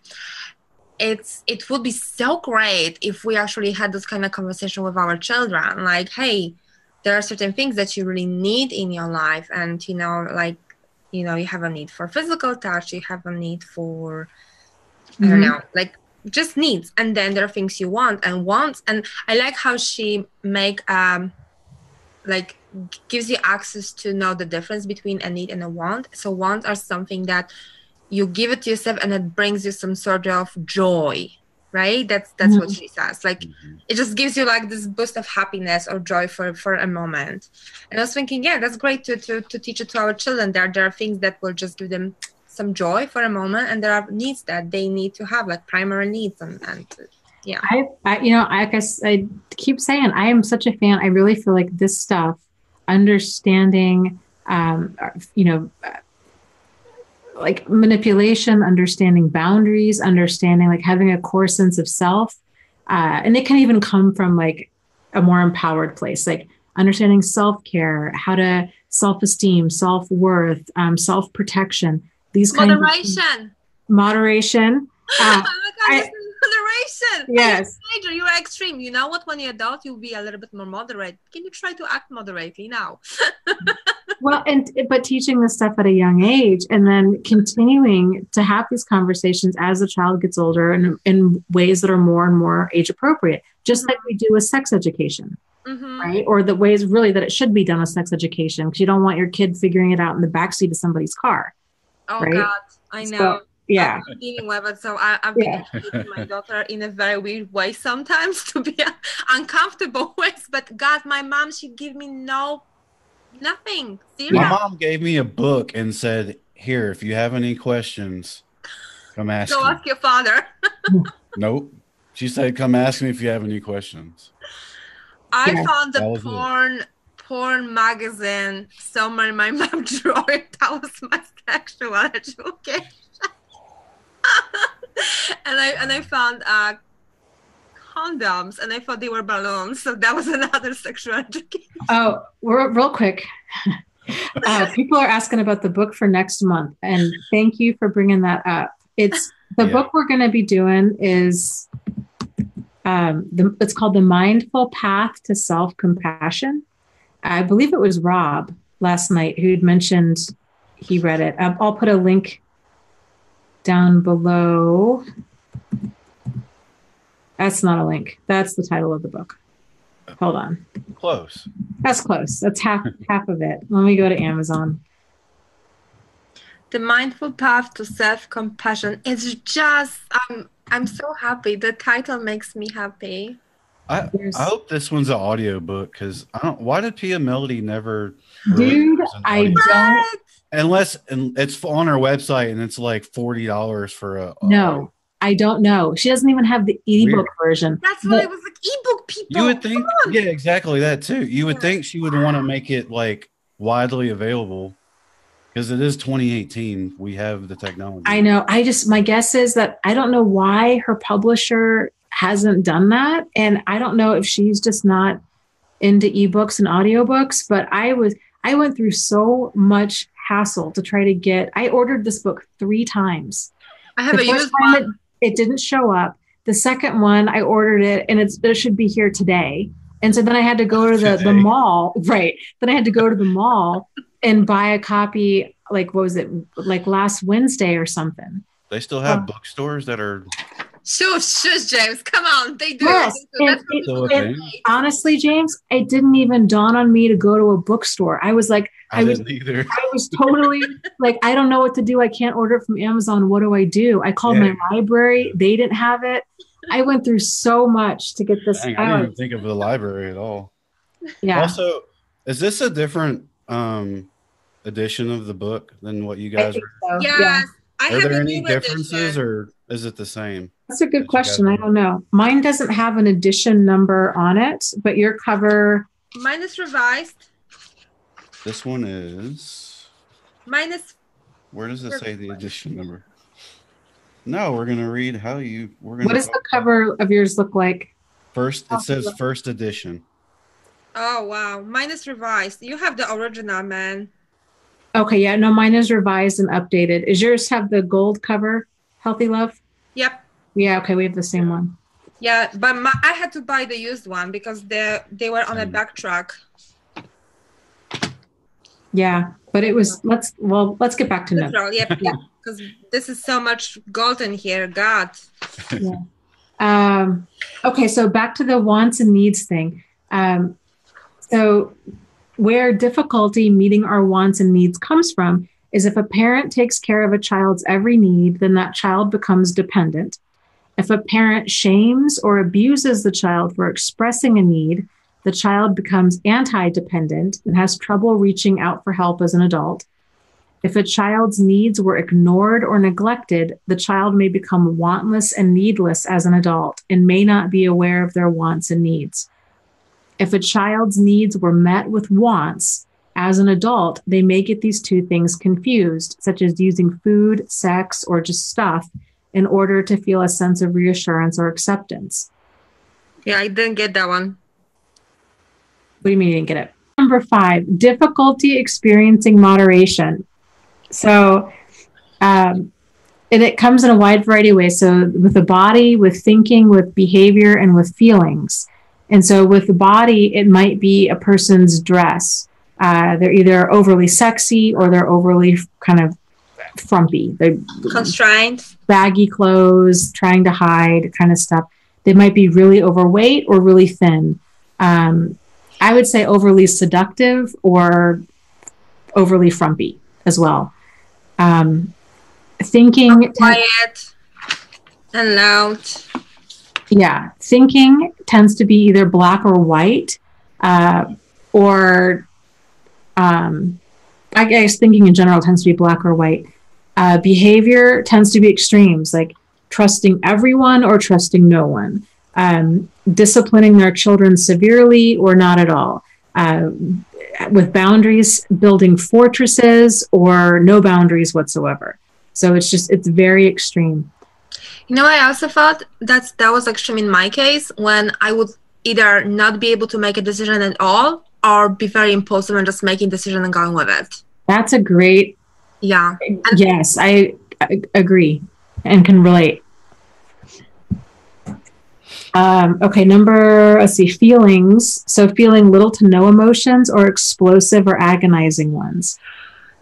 And I felt that dating a codependent person or being in a relationship with a codependent person, I said there's like two extreme. You either like a dating and highly explosive material or a freaking zombie, so disconnected from everything. And I was thinking like, it's either a zombie or a highly explosive material. Well, and that's another good point you bring up, because a lot of people struggle with that. They're like, I'm so used to all of this intensity, the love bombing, the the highs and lows, the making up and then the breaking up, and sometimes the intensity doesn't have making up and breaking up, but a lot of times it does. So the opposite of that intensity can feel really flat and leave a person feeling like you're saying, like, oh, this person's just got no personality, and I can't tell if they're interested in me or whatever, when really they're just not super intense. Yeah, that moderation kind of doesn't look that inviting sometimes in other people. I think it depends on how healthy you are. No, but I'm saying, like, when you walk out from this abusive relationships, the first day moderation is really boring, and you're like, Yeah, I would agree. I think for quite a while after an abusive relationship, because when you're so used to, you're just confusing intensity with intimacy and intensity with sincerity. And, if you have like a normal person, if something happens and, I don't know, like you say like, okay, I'm going to go to bed, or I'm done. They don't text, you don't wake up to like 20 text messages and flowers at your front door and them trying to whatever, like apologize or get you back. They're like, oh, okay, whatever, Or if you say like, oh, I don't want to, I'm going to spend time with my friends this weekend. A normal person's going to be like, oh, okay. Whereas a narcissist can be, who are you with? Are you cheating on me? I need you. I love you. You're everything to me. Call me before you go out. Call me when you get back. And all of blah, blah, blah, blah. Yeah. All of that controlling behavior can be mistaken for caring. But when you're far enough out of that, you see it for what it is, and it seriously holds no appeal whatsoever. It's like, oh my God, like this is just, it's smothering, it's exhausting, it's immature, it's not, there's no lure, like there's no appeal. I feel that, how sometimes in a chat we have, because I'm there, I'm like looking at the chat a lot. People asking about what it is to take it slow. I think we have a hard time taking it slow because for us, it's either all in or all out. And that taking it slow will be that being moderate about what I'm going to do now, how I'm going to respond, just being chill. Either 0 or 100. Yeah, but we go either 0 or 100.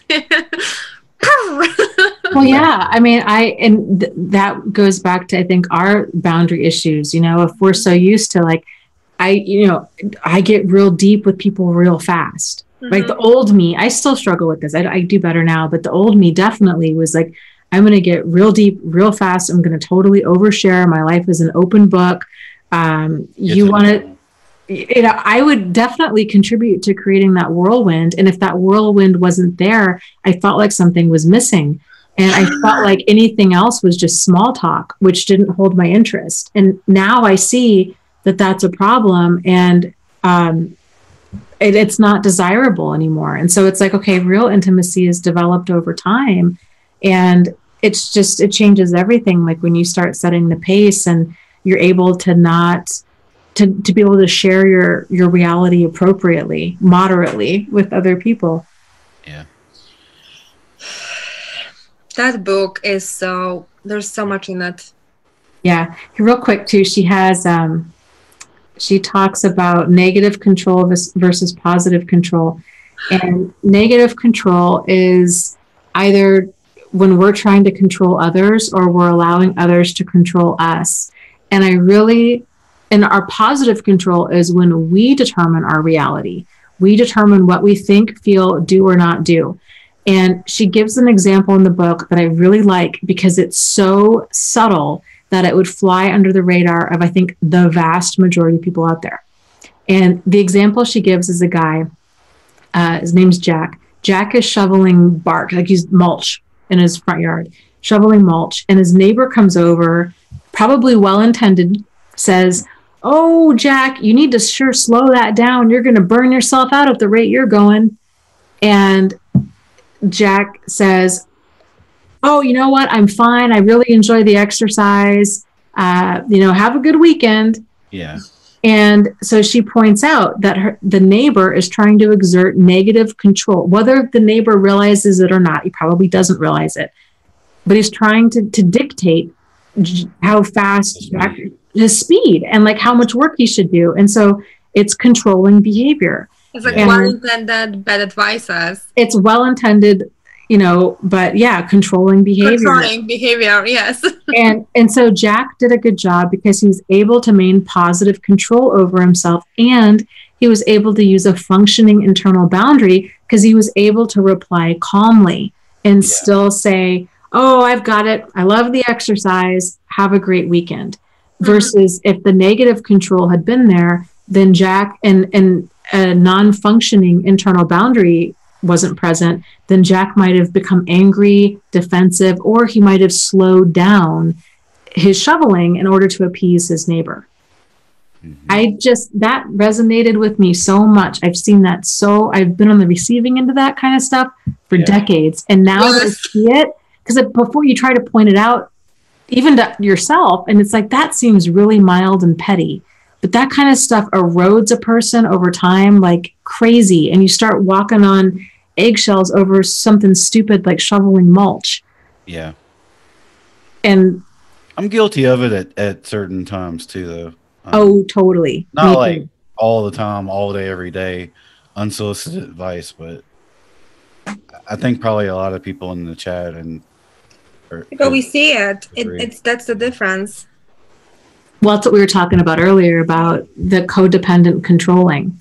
So that's that it's the unwanted advice, and it's that knee-jerk reaction in order to take care of other people. Oh, you really need to slow down to do this. Oh, you know what? I read this great book. You should really read it.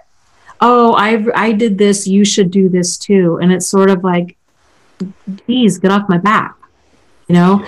And a lot of it's just the way we phrase it. So let's say if you did come like this book, fantastic book, that if you're excited about it, you're like, man, my friend could really benefit from this, to call them up, and it's changing the approach. Like, I just read the most amazing book. I don't know if you'd be interested in this or not, but it's a book, Pia Melody, Facing Codependence, absolutely fantastic. Just thought I'd throw that out there. If you want to borrow my copy, you can. But I know you're always looking for a good book, but they have the option of saying yes or no. It's a subtle difference, but it's huge because it gives them right. But it's a subtle difference, but it makes all the difference in the world with because it allows them their autonomy of saying like, oh, thanks for the book recommend. You know, I'm always up for a good book, or oh, it doesn't sound like my cup of tea.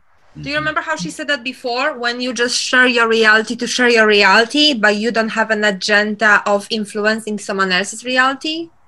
I think it was in the last book by her. Okay. So it's the same, like, oh, you basically can say, share about the book you've read, and you can say, hey, if you want to know more, it's that and that, but you do not share it to make to influence them to read that book. You just share it because you're excited about reading the book, basically, and learning something new. Yes. And Sam mentions here, he says, this sounds totally like precisely my former coworkers, so smothering, trying to mother goose me all the time, trying to be all the time the common. I want to hide now.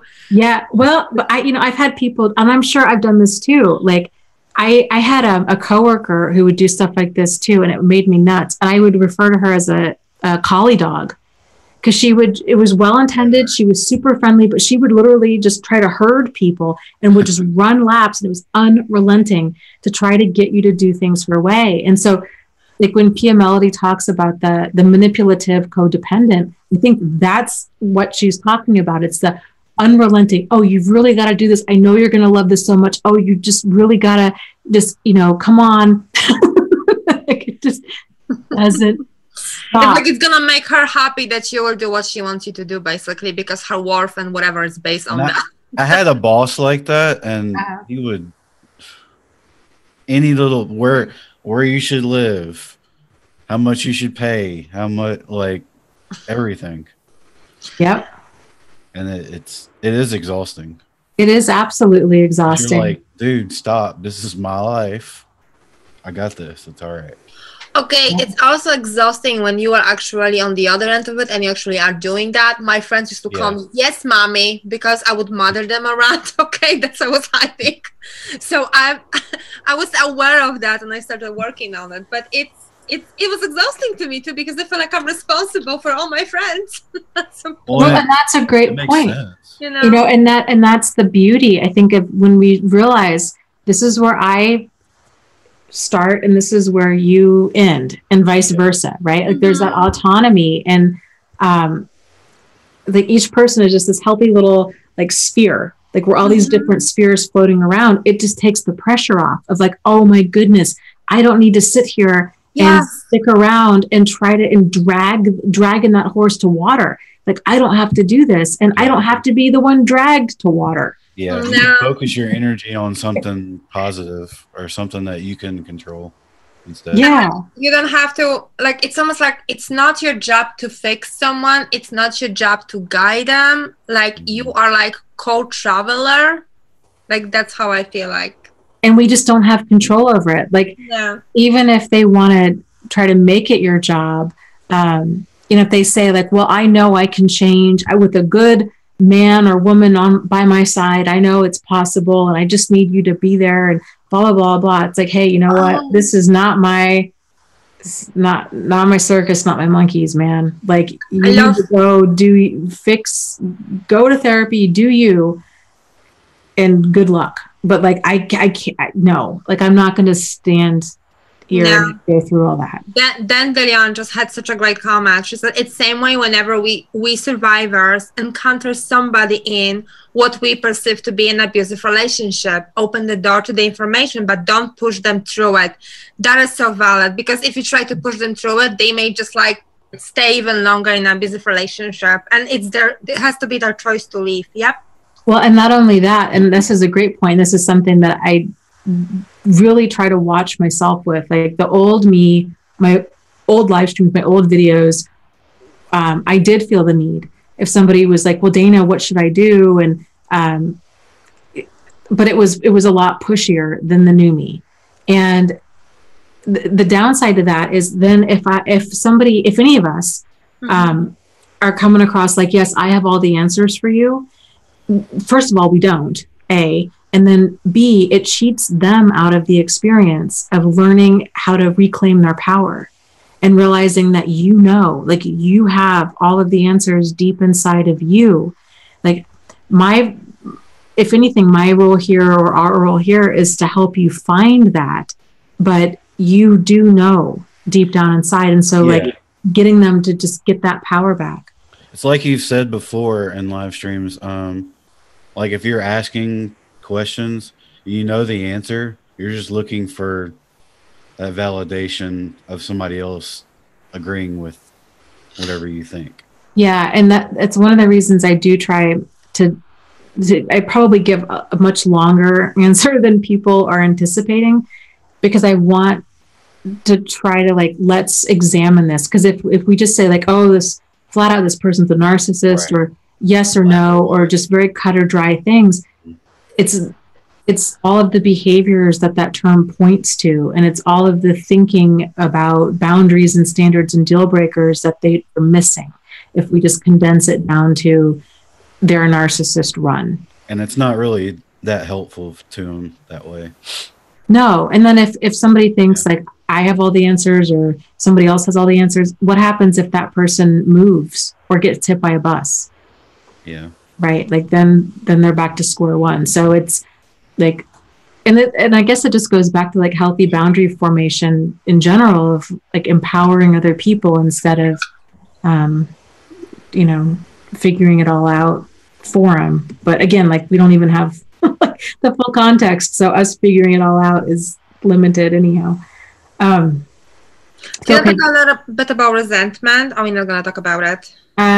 You could talk about it. Then let's talk about intimacy and the 7 stages of feeling of recovery, or the writing exercise at the end. And then I'm okay.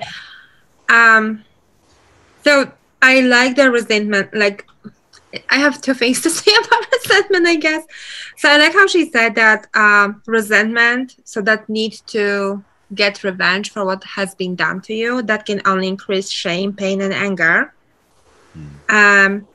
And it's interesting. I was reading it, and I remember I just a couple of days ago listened to this story about two monks, and two monks were walking, and they met a very big woman that couldn't cross the river. So both of them, they carried the woman across the river, and then the two monks walk away. And while they're walking, one of the monks, it keeps saying, "Oh my gosh, that woman was so heavy.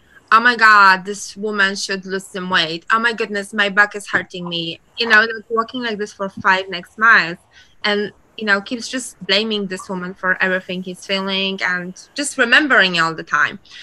And then finally, he's like, "Why are you not complaining about the woman?" And the other monk says, "Well, because I picked her up 5 miles ago. I carry her across the river, and then I put her down, and I'm not carrying her for the last 5 miles, complaining about her. That's why my back is not hurting me." So that was for me, like, I remember how, I don't want to say that I had this whole need to get revenge, but I had this really huge hunger inside of me for justice. Yes. And I was just like waiting for justice to be done because it's unfair, it's unfair, it's unfair, yeah. It's unfair, it's unfair. And it was just like I was on this loop and I couldn't get out from it. And I have to say that I see clearly now how I was just causing more suffering in my life just because I was holding to that. It's resentment. It ties into you wanting closure, and you're not going to get it from a toxic person. Nope. It keeps you from moving on and you healing because you're looking back, waiting for them to give you closure, which is not. You'll be waiting forever. Mm-hmm. Yeah. And it's the other thing is how she says that the whole idea of resentment is resentment and wanting revenge is really immature. It's a sign of immaturity. Like it's keeping us in the fantasy of like something like that. That's how it should be. Like, the fantasy is that if you will get revenge on someone, that it will somehow cancel the pain. That's not true. That's not going to happen. That's the fantasy. And somehow we are raised in that fantasy that, you know, you can made up for something. But there's no making up for something. You just have to deal with the pain and grow through it and heal it. Mm-hmm. So for me, that was like, yeah. Well, I think anger is a really uncomfortable emotion, and it's one that most of us are not familiar with having. And so when you have such a tremendous, overwhelming amount of anger, when all these relationships end, a person is really kind of inept at how to handle that because they've never really handled. I mean, if our whole strategy for handling anger and others was people pleasing and ingratiating ourselves and then glossing over and suppressing our own anger, the ending of these relationships, you can't do that. It's so right in front of you. And so I think it's a challenge to learn, like, how do I handle such a tremendous amount of anger and what do I do with it? And I do think that feelings of like wanting revenge and justice are very normal. I think that's a part of, like, you know, there is such a thing as righteous anger.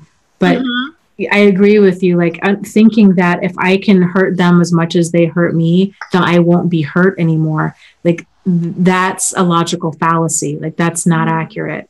It feels that way, but it's not. It's not. Yeah. It's illusion. Yeah. I like when later she describes the right, like not the right, but the function of emotions when they are in a healthy way. And anger is this. It gives you the strength you need to do what is necessary to take care of yourself, to assert yourself, to be who you are. Healthy anger is helping you to act in your own best interest. Yes, I like that too. I'm glad you mentioned that because I didn't have that in my notes. She had talked about, you know, and I'm such a huge believer in this. Like, mm-hmm. our emotions are there because they're signals, they're mm-hmm. action signals. Mm-hmm. And anger is such an important emotion because it lets us know when we need to take some sort of action. There's so much energy in anger. And if we can direct it in a positive direction, it's like rocket fuel. and it can really take a person to the next level. But she also talks about, shame, that there's no, and I think she's so right on. Like, there's no such thing as like bad or good emotions. It's just whether they're comfortable or uncomfortable. Do you want to read that? I have in my notes the quick messages about the emotion. They'll be quick, and I think it's very valid. Sure. Okay. Okay, so joy is hope and sense of abundance, and that you are enough. Passion, energy, and motivation to create and survive. Love, sense of warmth for self and another, motivation to treat yourself and others with kindness, and gives you sense of inherited worth. Anger, like I said, is healthy, helping us to act in our best interest and to protect yourself. Fear helps you to protect yourself too. Pain motivates growth, increasing maturity. Normal, healthy life is full of pain-inducing problems. Pain is not equal of suffering. Repressing pain keeps you injured, stops you healing and from maturing. Guilt, there's a healthy guilt, is used to tell you when you have transgressed a value you consider important. Shame gives you sense of humility and embarrassment and lets you know you have flaws and you are not higher power. So we all fart and burp, and that, we feel shame. So feelings shouldn't be considered as good and bad or as bad. And it's important to know what is the difference between shame and guilt. And if you are raised in a functional, nurturing environment with parents, they will actually teach you that about your feelings. Otherwise, they are being twisted and dysfunctional. Yes. And I like how we talked about this before too, but like the carried emotions. So if a child is on the receiving end of really strong emotions and they're internalizing that, if a parent is acting in a way that's shameless, like an abuser, if they're not taking any accountability for their behavior, then the child is going to be the one that carries that shame or that guilt for them, thinking that I must be wrong or bad. And are the secrets, when we play out our parents' secrets, that's crazy for me too. Oh.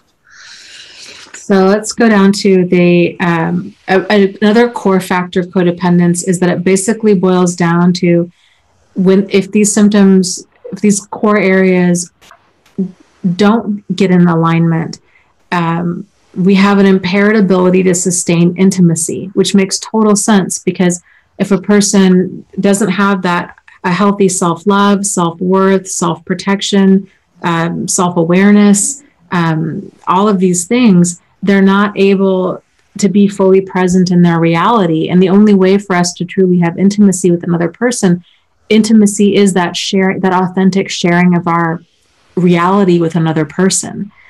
And so it's learning to get in tune with our self-esteem and our boundaries and our wants and needs, and to be able to assert ourselves and all of it. So she has an exercise here at the end that I thought was really fantastic. And she said to write down, she says, recovery involves facing the existence of less than nurturing experiences in our childhood and then getting the history straight. Yeah, I love that. So it's a second step. First step, she says you have to just admit that you are codependent. And the second step is you facing all the history of abuse. And I think that is what's supposed to provide you with clarity of what are your feelings now as an adult about your life, and what are all those current feelings from the trauma you have experienced or from your parents that, that they transferred on you. Like, just gaining that clarity. She says it's almost like putting a code into the program that we're just, open something up, and you will be functioning on a different level, basically having. Yes. Oh, absolutely. It's awareness, right? Like, that's the piece of the puzzle that, so many of us have been missing. So I like how she says that recovery involves facing the existence of less than nurturing experiences in our childhood.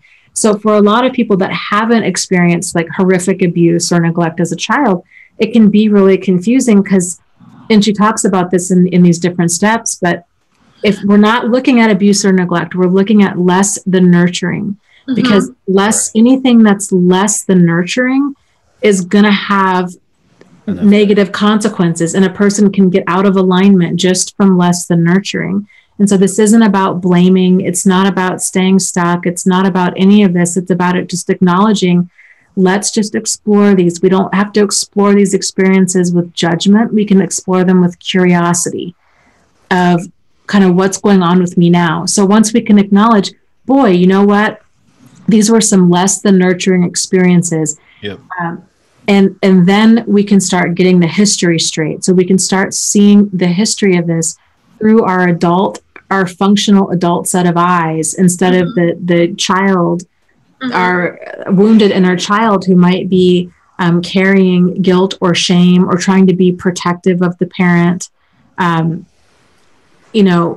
So like, it's wild. It's just so powerful when you start realizing and not minimizing your reality. And we'll go through the steps, because this is one of the steps. And I think it's so critical. So number 1, she says, look at each year of your life from birth to age 17. Identify any experiences of abuse and who did them to you. I would also add any experiences of less than nurturing parenting. Anything that sticks out as significant to you, as a significant moment of that you felt embarrassment, shame, guilt, or less than, whether or not they intended it or not. And start with what you remember, because you don't need to remember everything at once. Right. And then she says, do not focus on whether the person meant to hurt you or not. And that's so important to me. I'm sorry. It is. Yeah. It is. There's a couple of experiences in my life that oh man, talk about good intentions gone wrong. Just real quick, there was a little girl I used to babysit for, obviously 30 years ago, and this was when Chili's or Applebee's started doing that thing where they would come out and they'd sing happy birthday to you. Like, restaurants weren't doing, like, that was a new thing back in the 80s. And so I convinced my dad, I'm like, I think it'd be so much fun. Like, let's take her out for her birthday and have everybody sing happy birthday to her. And so my intention was that it would be this really fun moment. And this little girl starts crying. She was horrified because all the attention was on her. I felt freaking awful.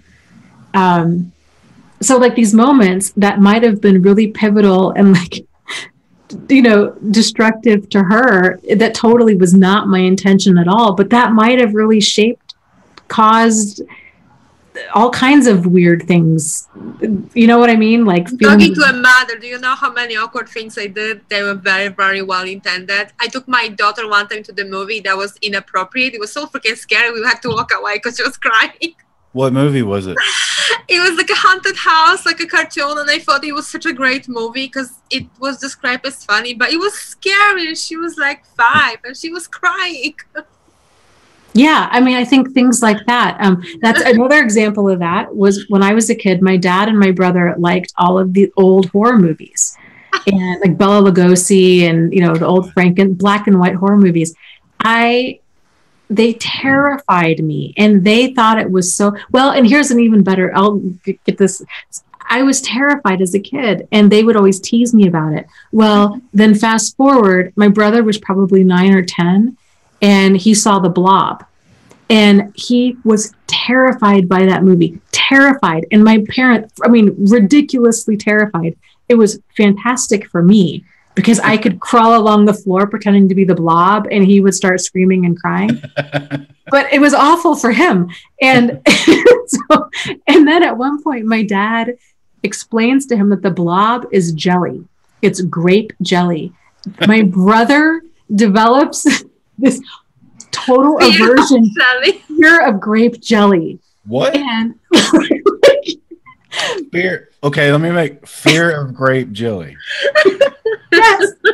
So, but I don't mean to laugh. It's just these are like more mild things, right? But these things, it's the mild stuff too that can really be traumatic, and like it can shape a person. And Does he still hate grape jelly? I'll have to ask him. He's Mr. Fitness, so he probably hasn't had jellies. He probably hasn't had jelly since he's been 9. He probably doesn't even have grapes, so grapes are such a high index sugar. Like avoids the grape jelly aisle in the stores. He might. Your poor brother. We're all I know. What a terrible sister I was. But stuff like that really is, it goes back to like, we thought it was funny. He didn't. And we just kept at it. So like boundary kind of stuff. And then not realizing, I don't know, all of the different ways that things can be really traumatic. Like here's another example that was not intended. So I had a friend of mine that was going to a performing arts school, junior high, maybe high school. I don't even remember. And I really wanted to go with her. Well, I don't do any arts. I don't play an instrument. I don't dance. I don't do art. And for some reason, my mother was like, oh yeah, you should go audition. I had like, I don't even know, a few piano classes. Needless to say, I did not get in. All of the kids there, of course, were like performing arts students, right? I was horrified, mortified. And everybody was just staring at me like, what are you doing here? Right?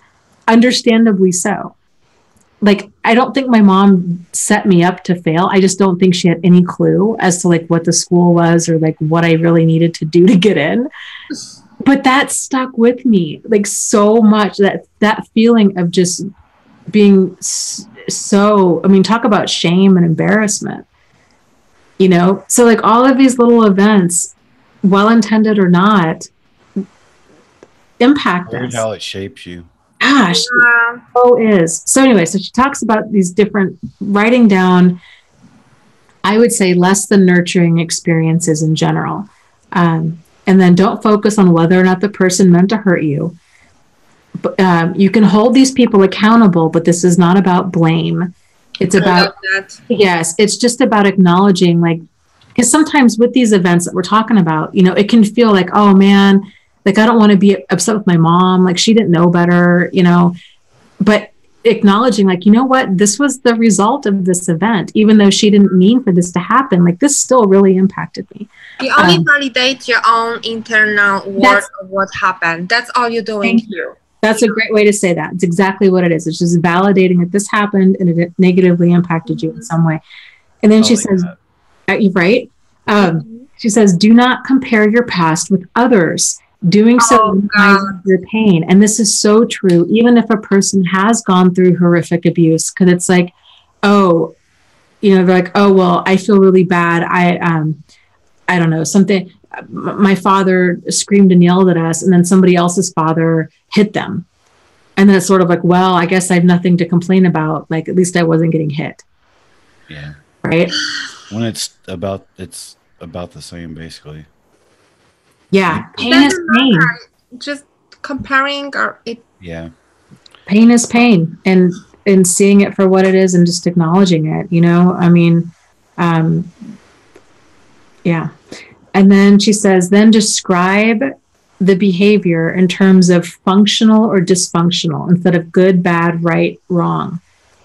So, and then focus on what happened to you in terms of your caregivers, not in terms of you being a caregiver. That was a good thing for me because I was so guilt tripping myself in this book. Yeah, I think it's good to focus on down the road, like the ways that this behavior has come out onto our children so we can acknowledge it and validate it. But I do think they learn by example the best, and it's more helpful if we can stop what we're doing. If we can get more into alignment with ourselves. If I guilt trip myself about that, what I'm gonna do is just induce more guilt on my daughter, basically. Right. It doesn't solve anything. Yeah, it's not gonna solve anything. Yep. Yeah. Right. And yeah, I guess that was pretty much now I'm just gonna go back to why blaming is not really working. And she just picture like blaming is like putting your handcuffs. It's like handcuffing yourself to your abuser. So if you're blaming the abuser, you're actually giving them control over your life. You're giving them power.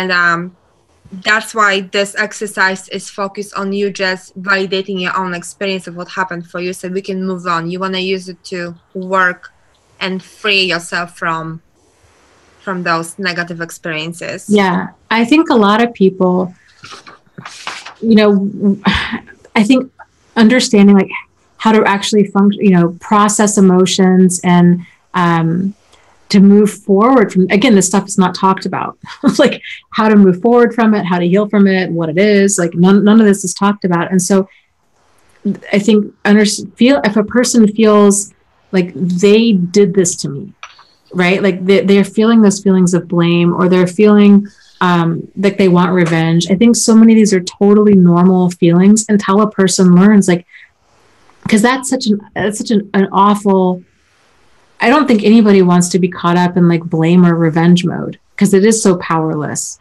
But I think it's like they don't know what else to do. It's like, well, what am I supposed to do with all of this anger? Like, this happened to me. This person violated me. They abused me.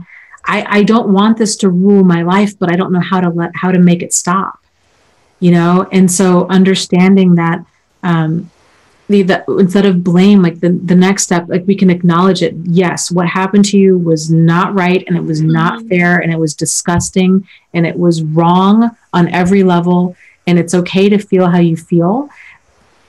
But we can take this, and instead of staying there in blame, we can take this and use this as a building block to validate your pain. And now there is life after this. Like, we can start moving past this and acknowledging, like, how did this event truly impact me on all of these different levels, and starting to work through these different levels so you can get back into that alignment with your healthy self, so you can move forward and live a good life.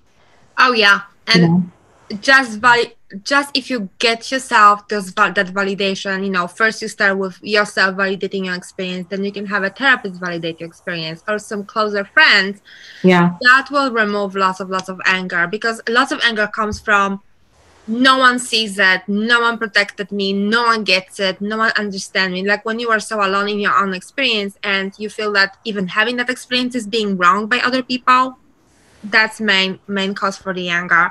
So get that validation, give it to yourself first. And I mean, I don't want to say that I'm grateful for being abused in my past, but the crazy thing here is that I'm sort of am, because what I am right now, it's like I really embrace my whole life. Like, I wouldn't change anything in my life. And like, I don't want to say I'm grateful for it, but I'm okay with everything that happened, because I used it to really grow. And Pia says in this book, and I think in other books too, how, you know, if you grow through your pain, and you actually get to this place when you start feeling perfectly imperfect, and there is like this pain and joy are really connected together, and you're really discovering your, like, the intimate connection with yourself, with your higher power, or God, or whatever, or the universe, if you, or I don't know, what's the equivalent of that in a Buddhist, I don't know that.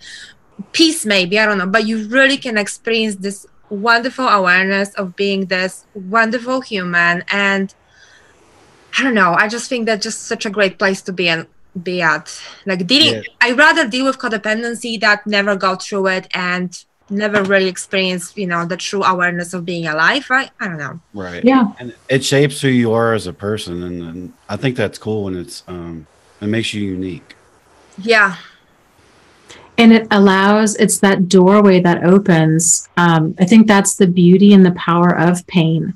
Is that's the power of rock bottom. Like that's just it's almost I really view that pain of rock bottom as like a sacred space that we're only at a few times in life, and there's so much awareness. It's like the pain of rock bottom allows us to question things and to start doing things different. And I really feel like if people don't have that pain of rock bottom, of having their whole life blown apart, I think a lot of people just go through life with lives of kind of this quiet desperation.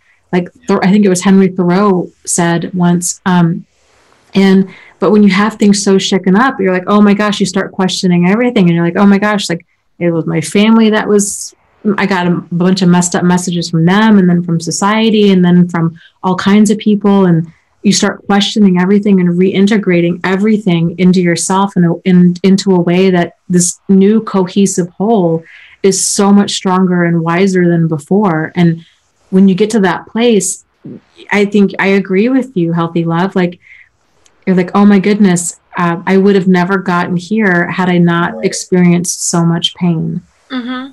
It's like part of the journey. Yeah. Yeah. It's necessary. You know how there's no pain, no gain t-shirts? I almost want to say no pain, no growth. Like, I love that. I think you should totally do that. Like, I think you should totally do that. Like a painting, and then you can put it on a shirt. Yes. Yeah, that's what I'm saying. I want to do a shirt. No pain, no growth. Like, seriously. I will order. Well, James and I are going to order some from you. I would totally order at least 5. Well, girl, off of Amazon Prime. If it's not on Amazon Prime, I'm not ordering. It's not happening. Yeah. That's the only way. Dave needs to put on Amazon Prime. I do. I love that because it is so absolutely right on. And I think that's, and then the cool thing too is I think when a person does get to this level where they start, and Pia Melody talks about this too with healing, is it's not such a cut and dry line. It's we're in recovery when we're practicing different ways of being, when we're practicing a more solid state of self-esteem, being more moderate, having healthier boundaries. Then we're coming from a place of recovery, and then there's going to be times where we slip into our old ways of being, and then we're not in recovery. We're acting out these kind of codependent habits, and we go back and forth, and it's just kind of this imperfect journey into self-actualization and into this healthy life. And it's just so cool. Like, cause then you start, I mean, my goodness, like one of the biggest kicks I get out of this whole channel is you just start meeting all of these other like fellow travelers on the path. Yeah. And it's like, where have you guys been all my life? Like, it's just, I feel the same way. It's so cool. Like, did YouTube exist whenever this was like first started, or? Yeah. It would have been nice if the internet or any of this would have existed. Saved a lot of money, right? Well, I think my healing would be on a completely different level if I had access to community like this when I was just dealing with it. Because it's been like 6-7 years or almost 8 years alone, basically, and not being validated. So I get all the anger and stuff, but. When you when you're starting finding yourself more on that other side of it, like even just having those moments, embrace it, because you're gonna have more and more and more of those moments. And and I think you almost get used to living your life in the state of like perpetual introspection and growth. Mm-hmm. Like I was saying earlier, like I had this aha moment yesterday about, oh my gosh, like I feel like I didn't realize perfectionism had been such a driving force in my life. I wasn't concerned about doing things perfect. I was just concerned about doing them right.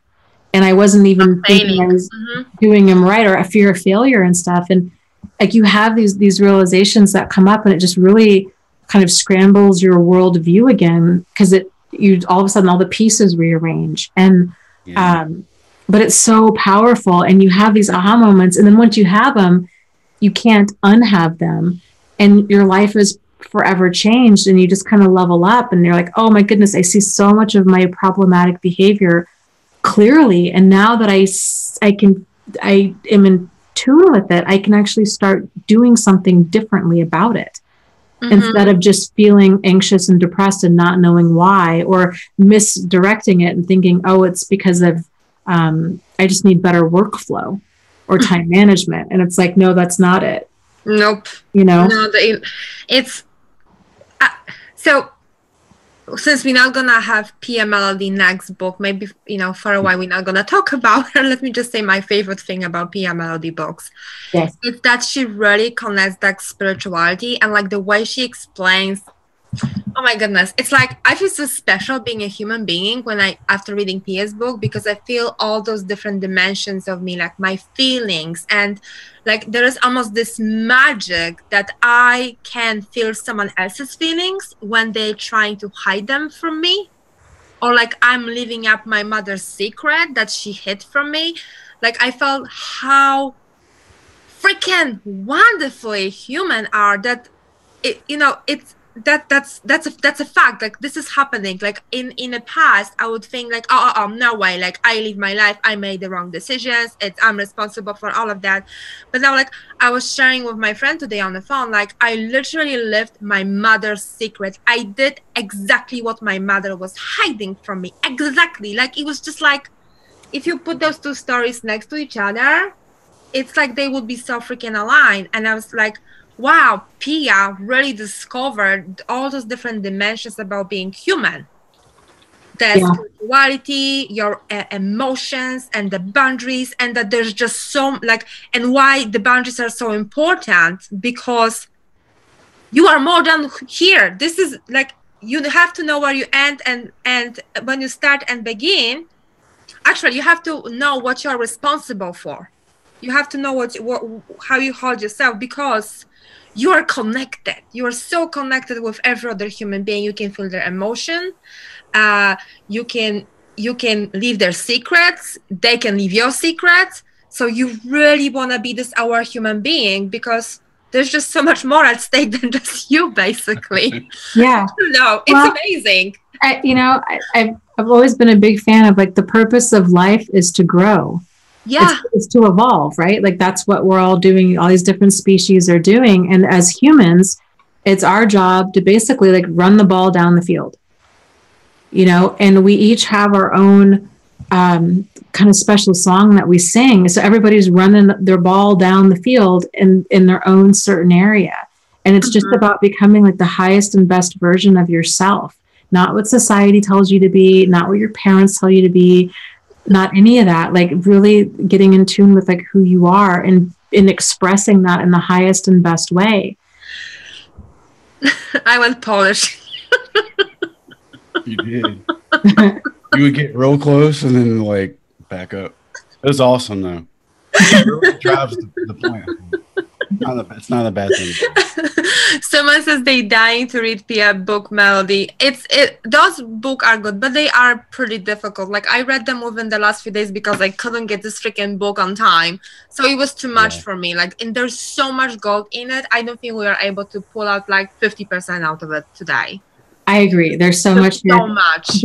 These books, and just to be clear for people that are fresh out of this, or you're kind of beginning to explore all of this, this is not to say that you are somehow responsible for what happened, that you're responsible for the abuse, that you could have changed things, that even though we're talking about codependent behavior and kind of being out of alignment and these kinds of things, it's please know that you didn't cause or do anything that happened to you. So this is about becoming like the the healthiest version of us, and to stop getting tangled up with abusers and learning how to see this stuff for what it is.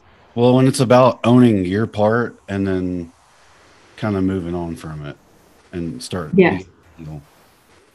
It's also not a good book for people that are fresh out or still. No, please do not do it to yourself. Triggering.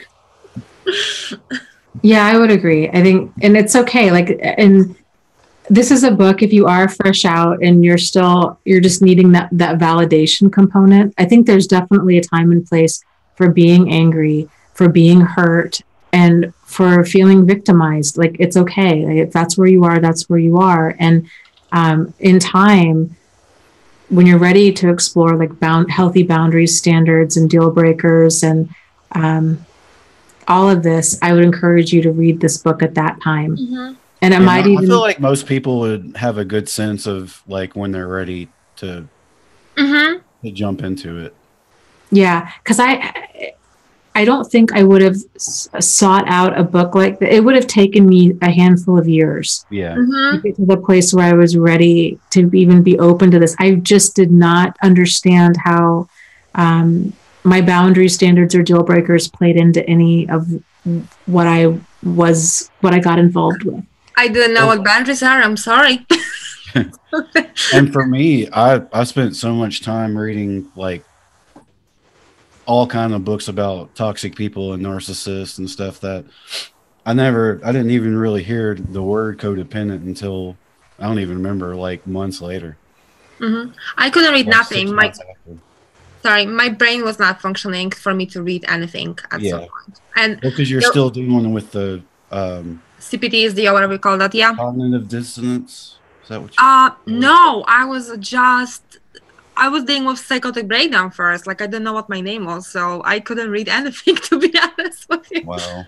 The first thing I read, in all honesty, was the freaking Bible. And I just read like Psalms because that was just to... It's a good place to start. It is a good place. Yeah. And I was listening to Joyce Meyer. I remember that. That's like easy, very easy stuff I was doing. Yeah. I like her because she's like Pia Melody. She's pretty direct. They even look the same. They even kind of do. I agree. Yeah. I was like, they kind of look the same. Yeah. I have to disagree with that, but it's okay. Well, they both, I think, have that kind of no nonsense look about them. And they both strike me as very strong women. And the codependency thing for me, I didn't identify with it because I had holes in my boundaries. And I didn't have it's not like I didn't have any boundaries. So I was like, I don't see how this doesn't apply to me. Could you even say that then? Like, isn't that just now in the hindsight? Because I honestly, I didn't know I had any problem with boundaries because boundaries was like non-existent conversation, like idea to me. You don't know what you don't know. So it's like, you never had them to miss them. So it's kind of, it makes it difficult. I mean, I guess like I used to teach this stuff. So I knew about boundaries and I knew about... They didn't teach me that on my university. So well, I learned all of this when I was working. I mean, my mom has always been a huge fan of therapy. We were in and out of therapy for decades. And so when they divorced, we went through a lot of therapy. And so there was talk, but I don't think I even gained anything out of all that, to be honest with you. It was nice to talk to somebody, but outside of like the psychoeducational component, I didn't get. It really wasn't until I was working at the domestic violence shelter and like having to teach structured classes on a wide variety of topics that I understood this. But even still, like, it just goes to show how covert it can be. Oh, totally. And you can only teach something from your point of understanding. Right. So I didn't have, there were holes in my knowledge and there were holes in my own application of that knowledge. And so, it was a horrifying feeling on many different levels to realize like I've only been teaching 20% of what people, not even that, probably closer to 5% of what people actually need in order to learn this stuff. Because Pia Melody just nails it. It really is these different areas and like learning how to be self-protective and boundaries. So I had always thought about boundaries in terms of like being assertive and saying no. I hadn't really thought about it in terms of like self-protection and like walking away from situations that aren't nourishing, or especially if they're abusive or cause you all kinds of mental anguish, For me, but like the whole idea of the boundary that I only like react to the opinions or feelings or whatever, or words that are true to me, like, that I can be selective. Yes, that's huge. Like, that is boundary. Like, I had no idea. I thought I have to take in everything that people were telling me, and that if I have, and if I don't, that means I'm not a sensitive person. That's what I thought. Yeah, it's interesting about that one. Like I very distinctly, I was working at a youth home. This was 20 something years ago. And there was a gal there that had been molested by her high school coach. And he had molested a lot of girls. And anyways, she was getting teased by other kids about what had happened. and about her parents were hippies, and like her kids were teasing her about her family and all kinds of stuff. And I remember having a discussion with her because I thought it was so strange that she was just accepting everything that they were saying. And I couldn't understand that at the time, because I was like, well, but what they're saying isn't accurate. Like, that's not true. Like, that's not what happened. That's not who you are. That's not who your family is. Like, they're wrong. Like, you don't need to own any of that. But it was just because they'd said it, she totally internalized it. And it was all of a sudden her truth. And then reading this book, so fast forward 20 something years, right? Reading this book, and it's like, oh my gosh, because I don't think I necessarily had that issue. And so then seeing, oh my gosh, there's people out there that when other people say ugly, awful, hurtful things, they totally internalize it and accept it as truth. So that was really eye-opening for me. And I think that'll help me to do what I do. So how are we gonna end this? Because there's so much to find. I know. Well, I think we should just end it, because we're going on 3 hours. That's crazy. Yeah. Just end this, end that.